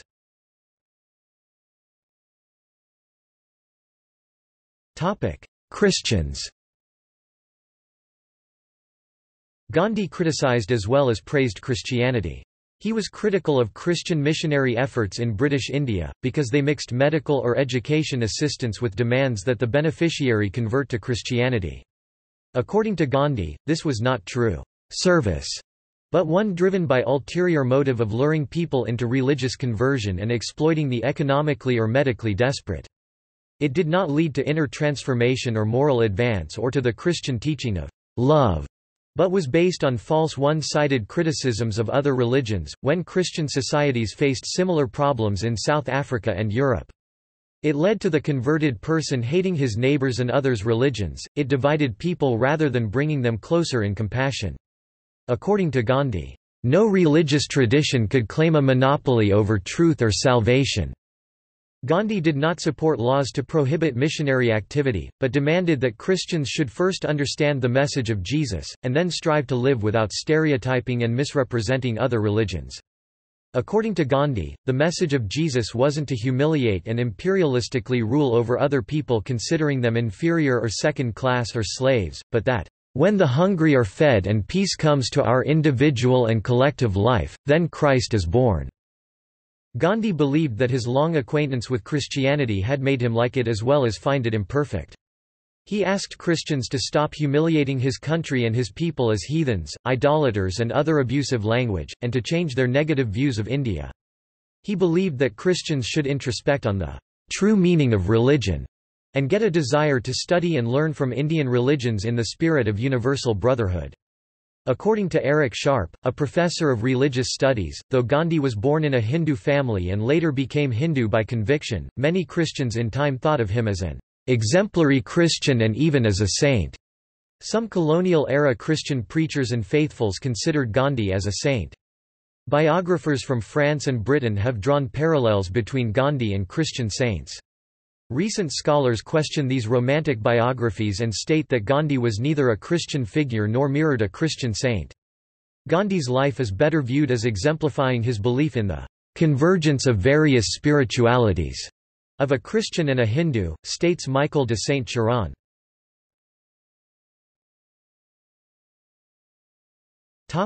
Muslims. Gandhi believed there were material contradictions between Hinduism and Islam, and he shared his thoughts on the Quran and Muslims many times. He stated in 1925, for example, that he had not criticized the teachings of the Quran, but he did criticize the interpreters of Quran. Gandhi believed that numerous interpreters have interpreted it to fit their preconceived notions. He believed Muslims should welcome criticism of Quran, because, "Every true scripture only gains from criticism." Gandhi criticized Muslims who betray intolerance of criticism by a non-Muslim of anything related to Islam, such as the penalty of stoning to death under Islamic law. To Gandhi, Islam has nothing to fear from criticism even if it be unreasonable. According to him, Islam, like communism, was too quick in resorting to violence. One of the strategies Gandhi adopted was to work with Muslim leaders of pre-partition India, to oppose the British imperialism in and outside the Indian subcontinent. After the World War I, in 1919–22, he won Muslim leadership support of Ali brothers by backing the Khilafat movement in favor of the Islamic Caliph and his historic Ottoman Caliphate, and opposing the secular Islam supporting Mustafa Kemal Ataturk. By 1924, Ataturk had ended the caliphate, the Khilafat movement was over, and Muslim support for Gandhi had largely evaporated. In 1925, Gandhi gave another reason to why he got involved in the Khilafat movement and the Middle East affairs between Britain and the Ottoman Empire. Gandhi explained to his co-religionists Hindu that he sympathized and campaigned for the Islamic cause, not because he cared for the Sultan, but because, "I wanted to enlist the Musalmans' sympathy in the matter of cow protection."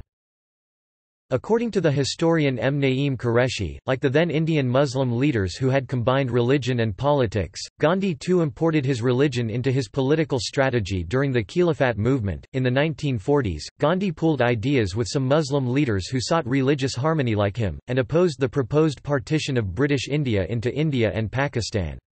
For example, his close friend Badshah Khan suggested that they should work towards opening Hindu temples for Muslim prayers, and Islamic mosques for Hindu prayers, to bring the two religious groups closer.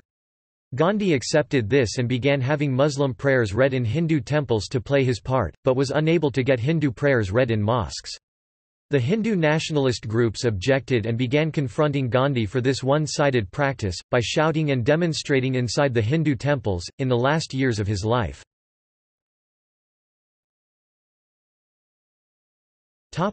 Sufism.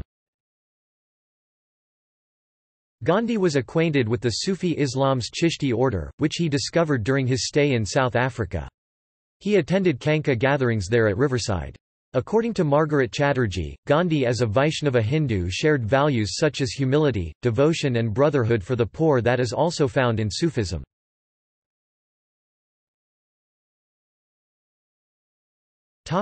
on life, society and other application of his ideas.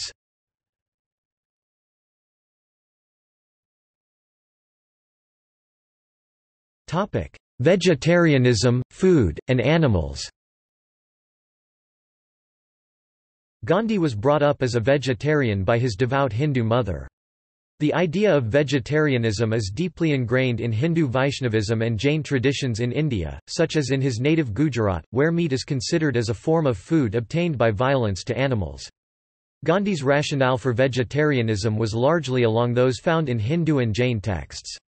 Gandhi believed that any form of food inescapably harms some form of living organism, but one should seek to understand and reduce the violence in what one consumes because there is essential unity of all life.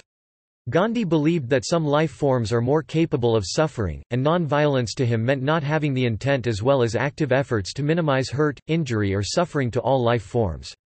Gandhi explored food sources that reduced violence to various life forms in the food chain. He believed that slaughtering animals is unnecessary, as other sources of foods are available. He also consulted with vegetarianism campaigners during his lifetime, such as with Henry Stephen Salt. Food to Gandhi was not only a source of sustaining one's body, but a source of his impact on other living beings, and one that affected his mind, character and spiritual well-being. He avoided not only meat, but also eggs and milk. Gandhi wrote the book The Moral Basis of Vegetarianism and wrote for the London Vegetarian Society's publication. Beyond his religious beliefs, Gandhi stated another motivation for his experiments with diet. He attempted to find the most nonviolent vegetarian meal that the poorest human could afford, taking meticulous notes on vegetables and fruits, and his observations with his own body and his ashram in Gujarat. He tried fresh and dry fruits, fruitarianism, then just sun-dried fruits, before resuming his prior vegetarian diet on advice of his doctor and concerns of his friends. His experiments with food began in the 1890s and continued for several decades. For some of these experiments, Gandhi combined his own ideas with those found on diet in Indian yoga texts. He believed that each vegetarian should experiment with his or her diet because, in his studies at his ashram he saw, "One man's food may be poison for another." Gandhi championed animal rights in general. Other than making vegetarian choices, he actively campaigned against dissection studies and experimentation on live animals, vivisection, in the name of science and medical studies. He considered it a violence against animals, something that inflicted pain and suffering.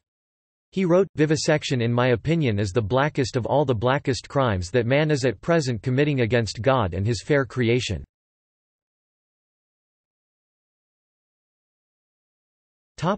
Fasting.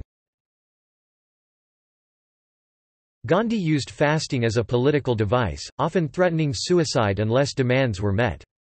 Congress publicized the fasts as a political action that generated widespread sympathy.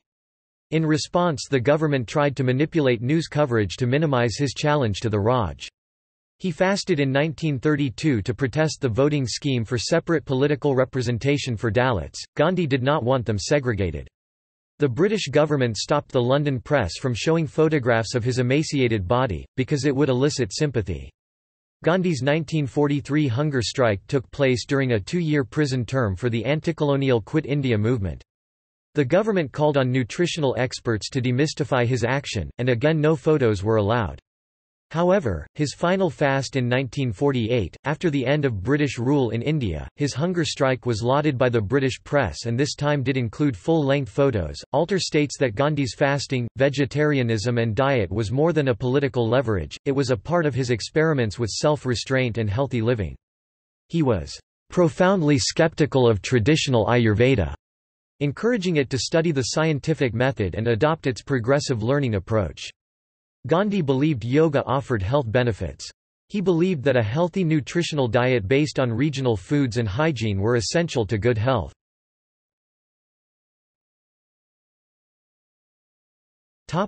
Women. Gandhi strongly favored the emancipation of women, and urged the women to fight for their own self-development. He opposed purdah, child marriage, dowry and sati. A wife is not a slave of the husband, stated Gandhi, but his comrade, better half, colleague and friend, according to Lynn Norval. In his own life, however, according to Suruchi Thapar Bjorkert, Gandhi's relationship with his wife were at odds with some of these values. At various occasions, Gandhi credited his orthodox Hindu mother, and his wife, for first lessons in Satyagraha. He used the legends of Hindu goddess Sita to expound women's innate strength, autonomy and lioness in spirit, whose moral compass can make any demon as helpless as a goat. To Gandhi, the women of India were an important part of the Swadeshi movement by Indian, and his goal of decolonizing the Indian economy. Some historians such as Angela Woollacott and Kumari Jayawadena state that even though Gandhi often and publicly expressed his belief in the equality of sexes, yet his vision was one of gender difference and complementarity between them. Women, to Gandhi, should be educated to be better in the domestic realm and educate the next generation. His views on women's rights were less liberal and more similar to Puritan Victorian expectations of women, states Jayawadena, than other Hindu leaders with him who supported economic independence and equal gender rights in all aspects. Brahmacharya, abstinence from sex and food. Along with many other texts, Gandhi studied Bhagavad Gita while in South Africa.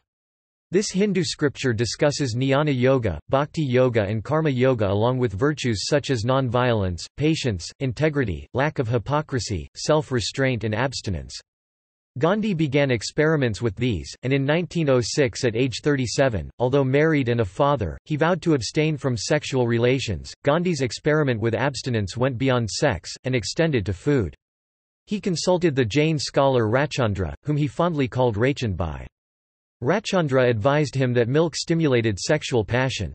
Gandhi began abstaining from cow's milk in 1912, and did so even when doctors advised him to consume milk.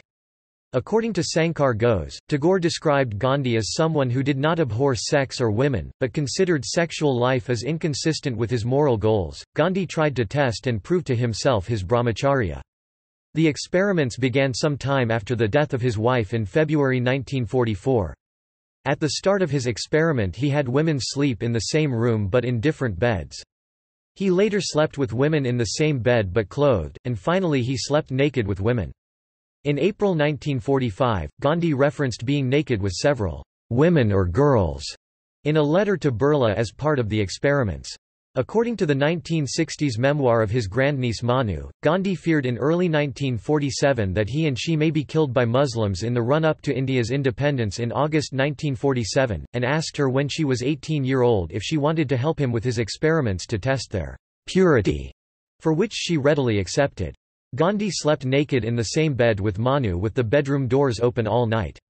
Manu stated that the experiment had no ill effect on her. Gandhi also shared his bed with 18-year-old Abba, wife of his grandnephew Kanu. Gandhi would sleep with both Manu and Abba at the same time. None of the women who participated in the Brahmachari experiments of Gandhi indicated that they had sex or that Gandhi behaved in any sexual way. Those who went public said they felt as though they were sleeping with their aging mother. According to Sean Scalmer, Gandhi in his final year of life was an ascetic, looked ugly and a sickly skeletal figure, already caricatured in the Western media. In February 1947, he asked his confidants such as Birla and Ramakrishna if it was wrong for him to experiment his brahmacharya oath. Gandhi's public experiments, as they progressed, were widely discussed and criticized by his family members and leading politicians. However, Gandhi said that if he would not let Manu sleep with him, it would be a sign of weakness. Some of his staff resigned, including 2 of his newspaper's editors who had refused to print some of Gandhi's sermons dealing with his experiments. Nirmal Kumar Bose, Gandhi's Bengali interpreter, for example, criticized Gandhi, not because Gandhi did anything wrong, but because Bose was concerned about the psychological effect on the women who participated in his experiments. Veena Howard states Gandhi's views on brahmacharya and religious renunciation experiments were a method to confront women issues in his times.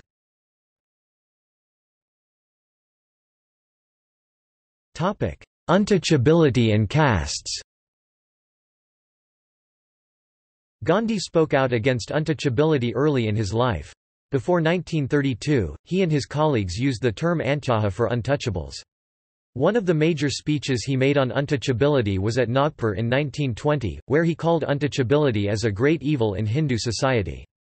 In his remarks, he stated that the phenomena of untouchability is not unique to the Hindu society, but has deeper roots because Europeans in South Africa treat all of us, Hindus and Muslims, as untouchables. We may not reside in their midst, nor enjoy the rights which they do."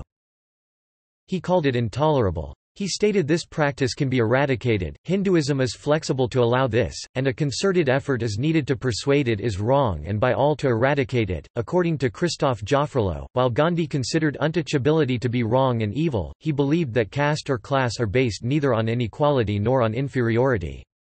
Gandhi believed that individuals should freely intermarry whoever they want to, but no one should expect everyone to befriend them.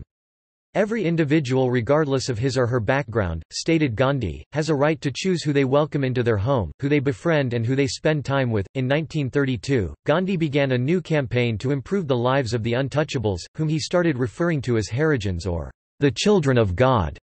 On 8 May 1933, Gandhi began a 21-day fast of self-purification and launched a one-year campaign to help the Harijan movement. This new campaign was not universally embraced within the Dalit community. Ambedkar and his allies felt Gandhi was being paternalistic and was undermining Dalit political rights. Ambedkar described him as devious and untrustworthy. He accused Gandhi as someone who wished to retain the caste system.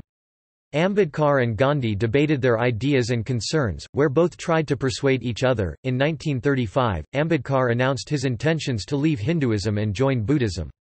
According to Sankar Ghose, the announcement shook Gandhi, who reappraised his views and wrote many essays with his views on castes, intermarriage and what Hinduism says on the subject. These views contrasted with those of Ambedkar. In actual elections of 1937, except for some seats in Mumbai where Ambedkar's party won, India's untouchables voted heavily in favour of Gandhi's campaign and his party, the Congress. Gandhi and his colleagues continued to consult Ambedkar, keeping him influential. Ambedkar worked with other Congress leaders through the 1940s, wrote large parts of India's constitution in the late 1940s, and converted to Buddhism in 1956. According to Joffrelot, Gandhi's views evolved between the 1920s and 1940s, when in 1946 he actively encouraged intermarriage across castes. However, Gandhi's approach to untouchability was different than Ambedkar because Gandhi championed fusion, choice and free intermixing. Ambedkar, in contrast, states Joffrelot, envisioned each segment of society to maintain their identity group, and each group then separately advanced the politics of equality. The criticism of Gandhi by Ambedkar continued to influence the Dalit movement past Gandhi's death. According to Arthur Herman, Ambedkar's hate for Gandhi and Gandhi's ideas was so strong that after he heard the news of Gandhi's assassination, remarked after a momentary silence a sense of regret and then, "My real enemy is gone, thank goodness the eclipse is over now." According to Ramachandra Guha, ideologues have carried these old rivalries into the present, with the demonization of Gandhi now common among politicians who presume to speak in Ambedkar's name.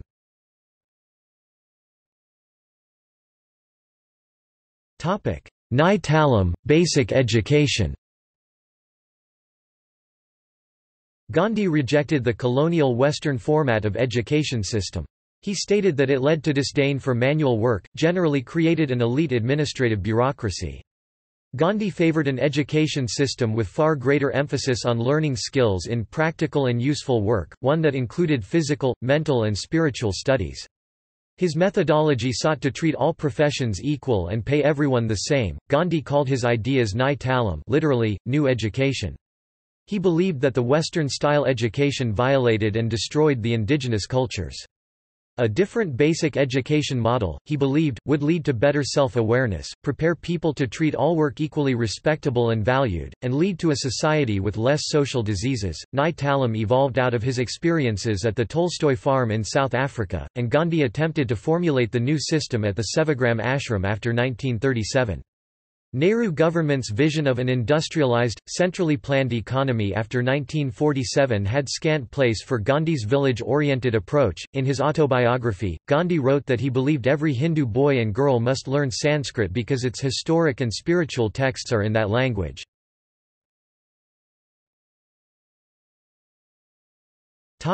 Swaraj, self-rule.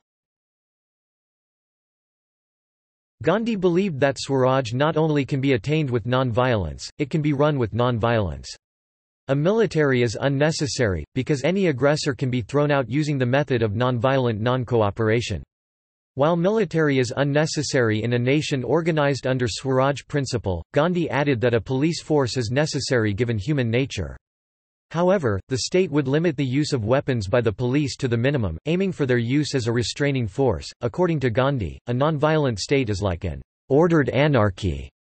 In a society of mostly nonviolent individuals, those who are violent will sooner or later accept discipline or leave the community, stated Gandhi.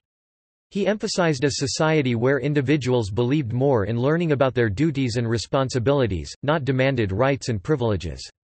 On returning from South Africa, when Gandhi received a letter asking for his participation in writing a world charter for human rights, he responded saying, "In my experience, it is far more important to have a charter for human duties." Swaraj to Gandhi did not mean transferring colonial-era British power brokering system, favours-driven, bureaucratic, class-exploitative structure and mindset into Indian hands. He warned such a transfer would still be English rule, just without the Englishman. "This is not the Swaraj I want," said Gandhi. Tiwari states that Gandhi saw democracy as more than a system of government, it meant promoting both individuality and the self-discipline of the community. Democracy meant settling disputes in a nonviolent manner, it required freedom of thought and expression. For Gandhi, democracy was a way of life.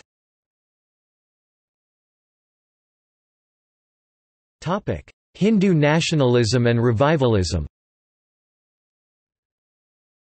Some scholars state Gandhi supported a religiously diverse India, while others state that the Muslim leaders who championed the partition and creation of a separate Muslim Pakistan considered Gandhi to be Hindu nationalist or revivalist. For example, in his letters to Muhammad Iqbal, Jinnah accused Gandhi to be favouring a Hindu rule and revivalism, that Gandhi-led Indian National Congress was a fascist party. In an interview with C.F. Andrews, Gandhi stated that if we believe all religions teach the same message of love and peace between all human beings, then there is neither any rationale nor need for proselytization or attempts to convert people from one religion to another. Gandhi opposed missionary organizations who criticized Indian religions then attempted to convert followers of Indian religions to Islam or Christianity. In Gandhi's view, those who attempt to convert a Hindu, they must harbor in their breasts the belief that Hinduism is an error, and that their own religion is the only true religion. Gandhi believed that people who demand religious respect and rights must also show the same respect and grant the same rights to followers of other religions. He stated that spiritual studies must encourage a Hindu to become a better Hindu, a Musalman to become a better Musalman, and a Christian a better Christian. According to Gandhi, religion is not about what a man believes, it is about how a man lives, how he relates to other people, his conduct towards others, and one's relationship to one's conception of God. It is not important to convert or to join any religion, but it is important to improve one's way of life and conduct by absorbing ideas from any source and any religion, believed Gandhi.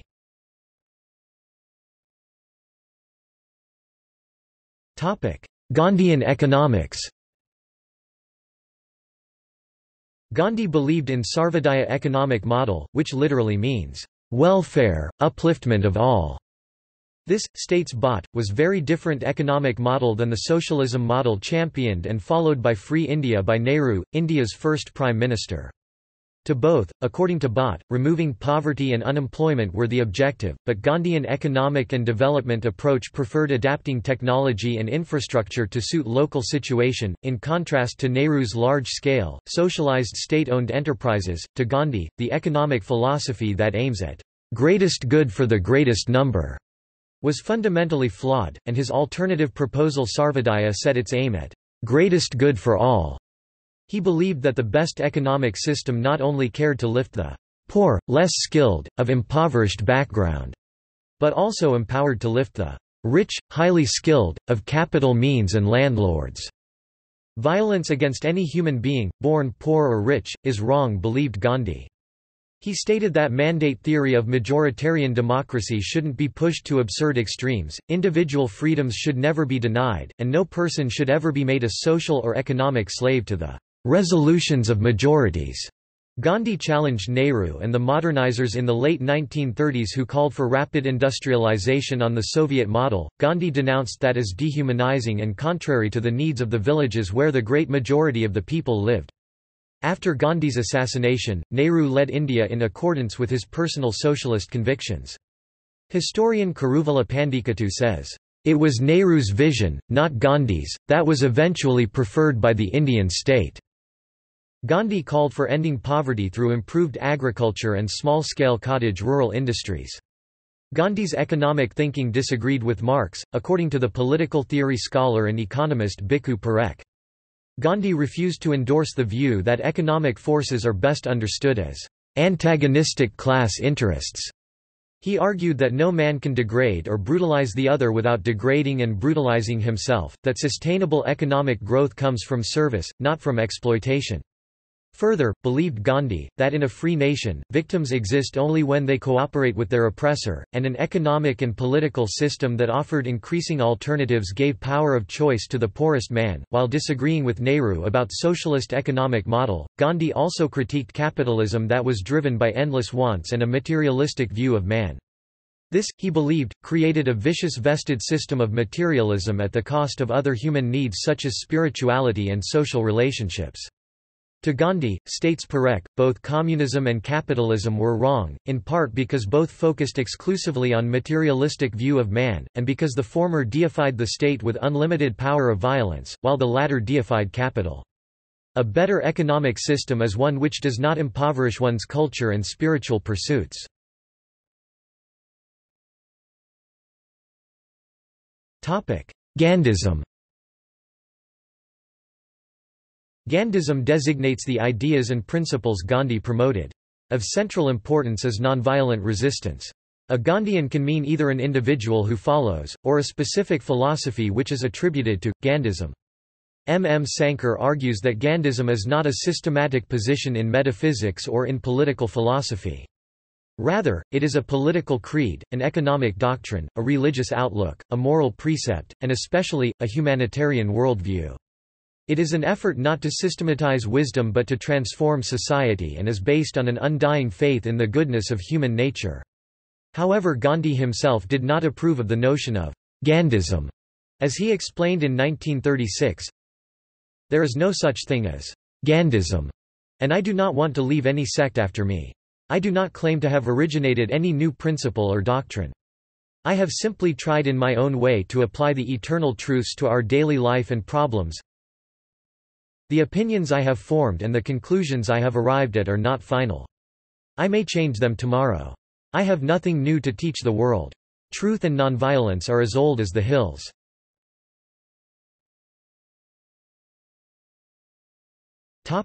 Literary works. Gandhi was a prolific writer. One of Gandhi's earliest publications, Hind Swaraj, published in Gujarati in 1909, became the intellectual blueprint for India's independence movement. The book was translated into English the next year, with a copyright legend that read, "No rights reserved."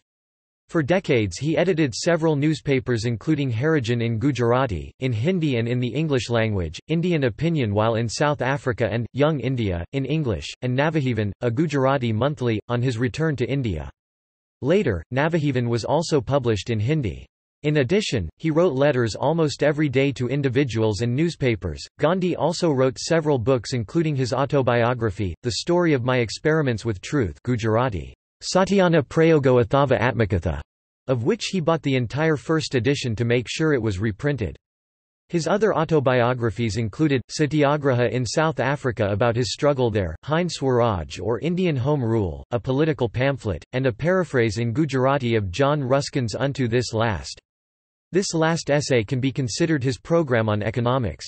He also wrote extensively on vegetarianism, diet and health, religion, social reforms, etc. Gandhi usually wrote in Gujarati, though he also revised the Hindi and English translations of his books. Gandhi's complete works were published by the Indian government under the name The Collected Works of Mahatma Gandhi in the 1960s. The writings comprise about 50,000 pages published in about 100 volumes. In 2000, a revised edition of the complete works sparked a controversy, as it contained a large number of errors and omissions. The Indian government later withdrew the revised edition.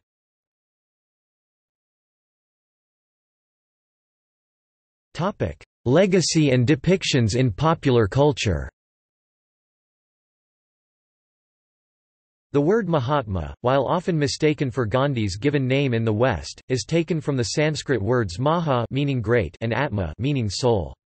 Rabindranath Tagore is said to have accorded the title to Gandhi.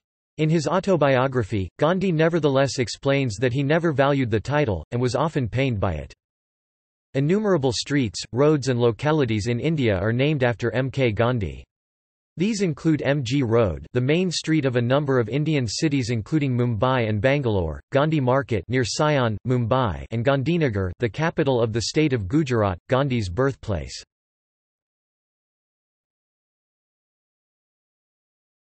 Topic: Followers and international influence. Gandhi influenced important leaders and political movements.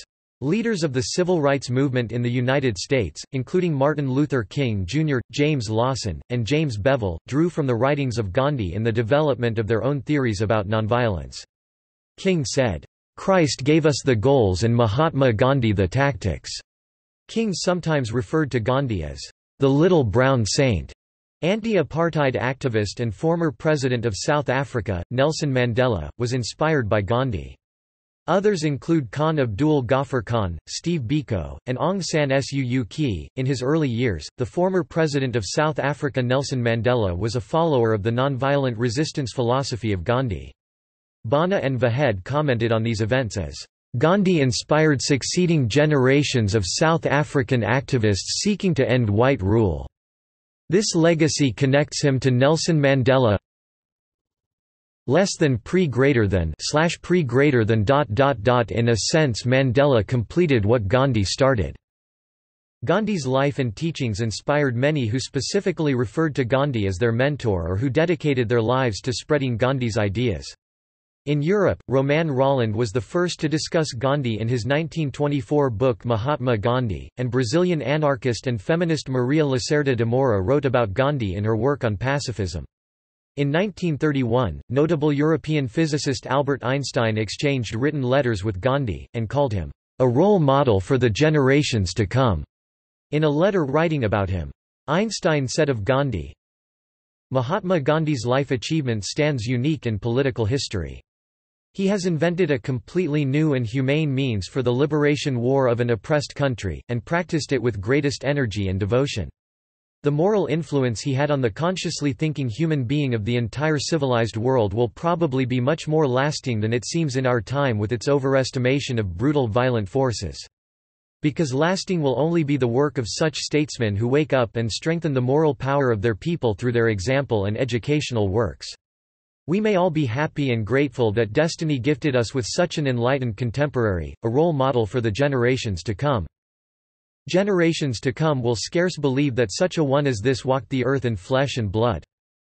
Lanza del Vasto went to India in 1936 intending to live with Gandhi. He later returned to Europe to spread Gandhi's philosophy and founded the Community of the Ark in 1948, modelled after Gandhi's ashrams. Madeline Slade, known as Miraben, was the daughter of a British admiral who spent much of her adult life in India as a devotee of Gandhi. In addition, the British musician John Lennon referred to Gandhi when discussing his views on nonviolence. At the Cannes Lions International Advertising Festival in 2007, former U.S. Vice President and environmentalist Al Gore spoke of Gandhi's influence on him. U.S. President Barack Obama, in a 2010 address to the Parliament of India, said that, "I am mindful that I might not be standing before you today, as President of the United States, had it not been for Gandhi and the message he shared with America and the world." Obama in September 2009 said that his biggest inspiration came from Gandhi. His reply was in response to the question, who was the one person, dead or alive, that you would choose to dine with? He continued that, "He's somebody I find a lot of inspiration in. He inspired Dr. King with his message of nonviolence. He ended up doing so much and changed the world just by the power of his ethics." Time magazine named the 14th Dalai Lama, Lech Walesa, Martin Luther King, Cesar Chavez, Aung San Suu Kyi, Benigno Aquino Jr., Desmond Tutu, and Nelson Mandela as children of Gandhi and his spiritual heirs to nonviolence. The Mahatma Gandhi District in Houston, Texas, United States, an ethnic Indian enclave, is officially named after Gandhi.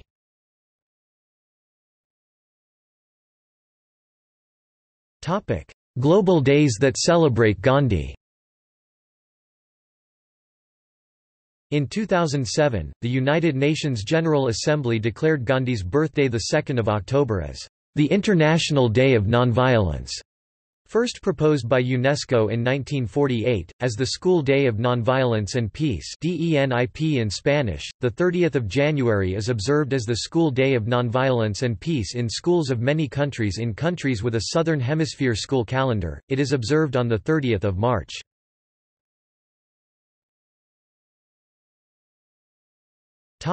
Awards.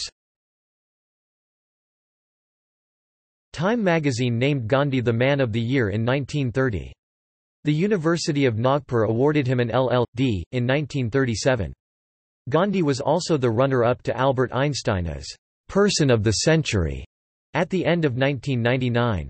The Government of India awarded the annual Gandhi Peace Prize to distinguished social workers, world leaders and citizens. Nelson Mandela, the leader of South Africa's struggle to eradicate racial discrimination and segregation, was a prominent non-Indian recipient. In 2011, Time magazine named Gandhi as one of the top 25 political icons of all time. Gandhi did not receive the Nobel Peace Prize, although he was nominated 5 times between 1937 and 1948, including the first ever nomination by the American Friends Service Committee, though he made the short list only twice, in 1937 and 1947. Decades later, the Nobel Committee publicly declared its regret for the omission, and admitted to deeply divided nationalistic opinion denying the award.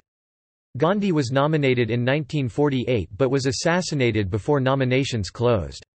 That year, the committee chose not to award the Peace Prize, stating that, "there was no suitable living candidate," and later research shows that the possibility of awarding the prize posthumously to Gandhi was discussed and that the reference to no suitable living candidate was to Gandhi. Geir Lundestad, secretary of Norwegian Nobel Committee in 2006 said, "The greatest omission in our 106-year history is undoubtedly that Mahatma Gandhi never received the Nobel Peace Prize. Gandhi could do without the Nobel Peace Prize, whether Nobel Committee can do without Gandhi is the question." When the 14th Dalai Lama was awarded the prize in 1989, the chairman of the committee said that this was in part a tribute to the memory of Mahatma Gandhi.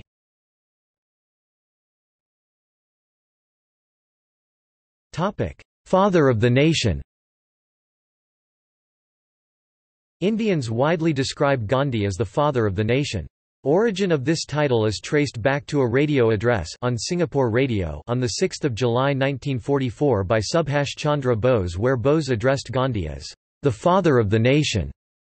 On 28 April 1947, Sarojini Naidu during a conference also referred Gandhi as "father of the nation."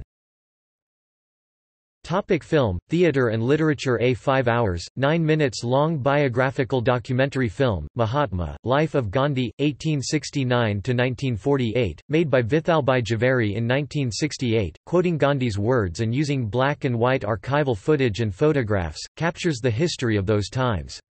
Ben Kingsley portrayed him in Richard Attenborough's 1982 film Gandhi, which won the Academy Award for Best Picture. The 1996 film The Making of the Mahatma documented Gandhi's time in South Africa and his transformation from an inexperienced barrister to recognized political leader. Gandhi was a central figure in the 2006 Bollywood comedy film Lage Raho Muna Bai.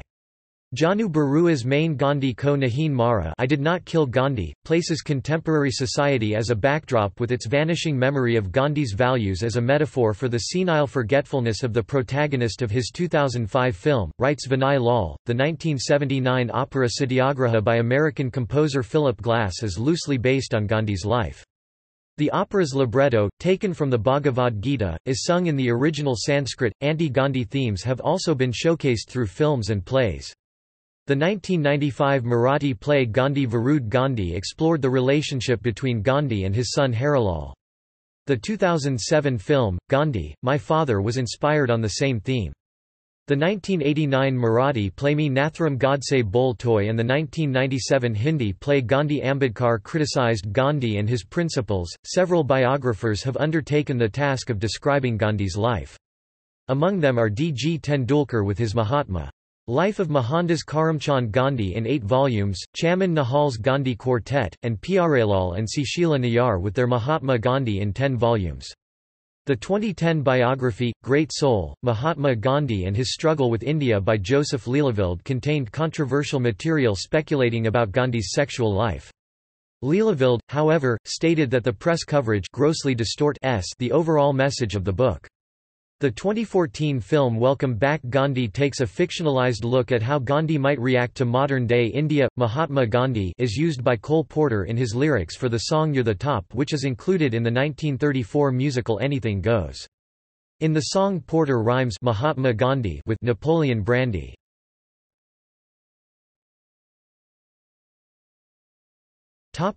Current impact within India. India, with its rapid economic modernization and urbanization, has rejected Gandhi's economics but accepted much of his politics and continues to revere his memory.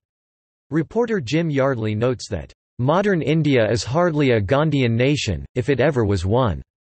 His vision of a village-dominated economy was shunted aside during his lifetime as rural romanticism, and his call for a national ethos of personal austerity and nonviolence has proved antithetical to the goals of an aspiring economic and military power.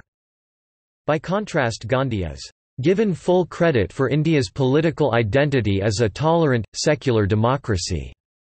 Gandhi's birthday, 2 October, is a national holiday in India, Gandhi Jayanti. Gandhi's image also appears on paper currency of all denominations issued by Reserve Bank of India, except for the 1 rupee note. Gandhi's date of death, 30 January, is commemorated as a Martyrs' Day in India. There are 3 temples in India dedicated to Gandhi. One is located at Sambalpur in Orissa and the second at Nidagata village near Kadur in Chikmagalur district of Karnataka and the third one at Chityal in the district of Nalgonda, Telangana. The Gandhi Memorial in Kanyakumari resembles central Indian Hindu temples and the Tamukam or Summer Palace in Madurai now houses the Mahatma Gandhi Museum.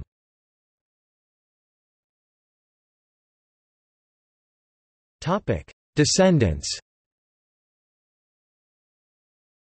Gandhi's children and grandchildren live in both India and other countries.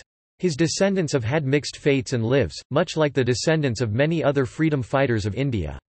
While his grandson Rajmohan Gandhi is a professor in Illinois and an author of Gandhi's biography, and his grandson Tarun Gandhi has authored several authoritative books on Gandhi, his grandson Kanu Ramdas Gandhi, the son of Gandhi's third son Ramdas, was found living in an old age home in Delhi despite having taught earlier in the United States.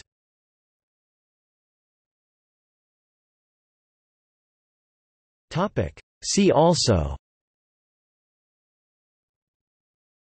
List of peace activists, List of civil rights leaders, 7 social sins aka 7 blunders of the world, Gandhi Cap, Gandhi Tirth, Gandhi International Research Institute and Museum for Gandhian Study, research on Mahatma Gandhi and dialogue. Trikaranacity, Gandhi bookstore.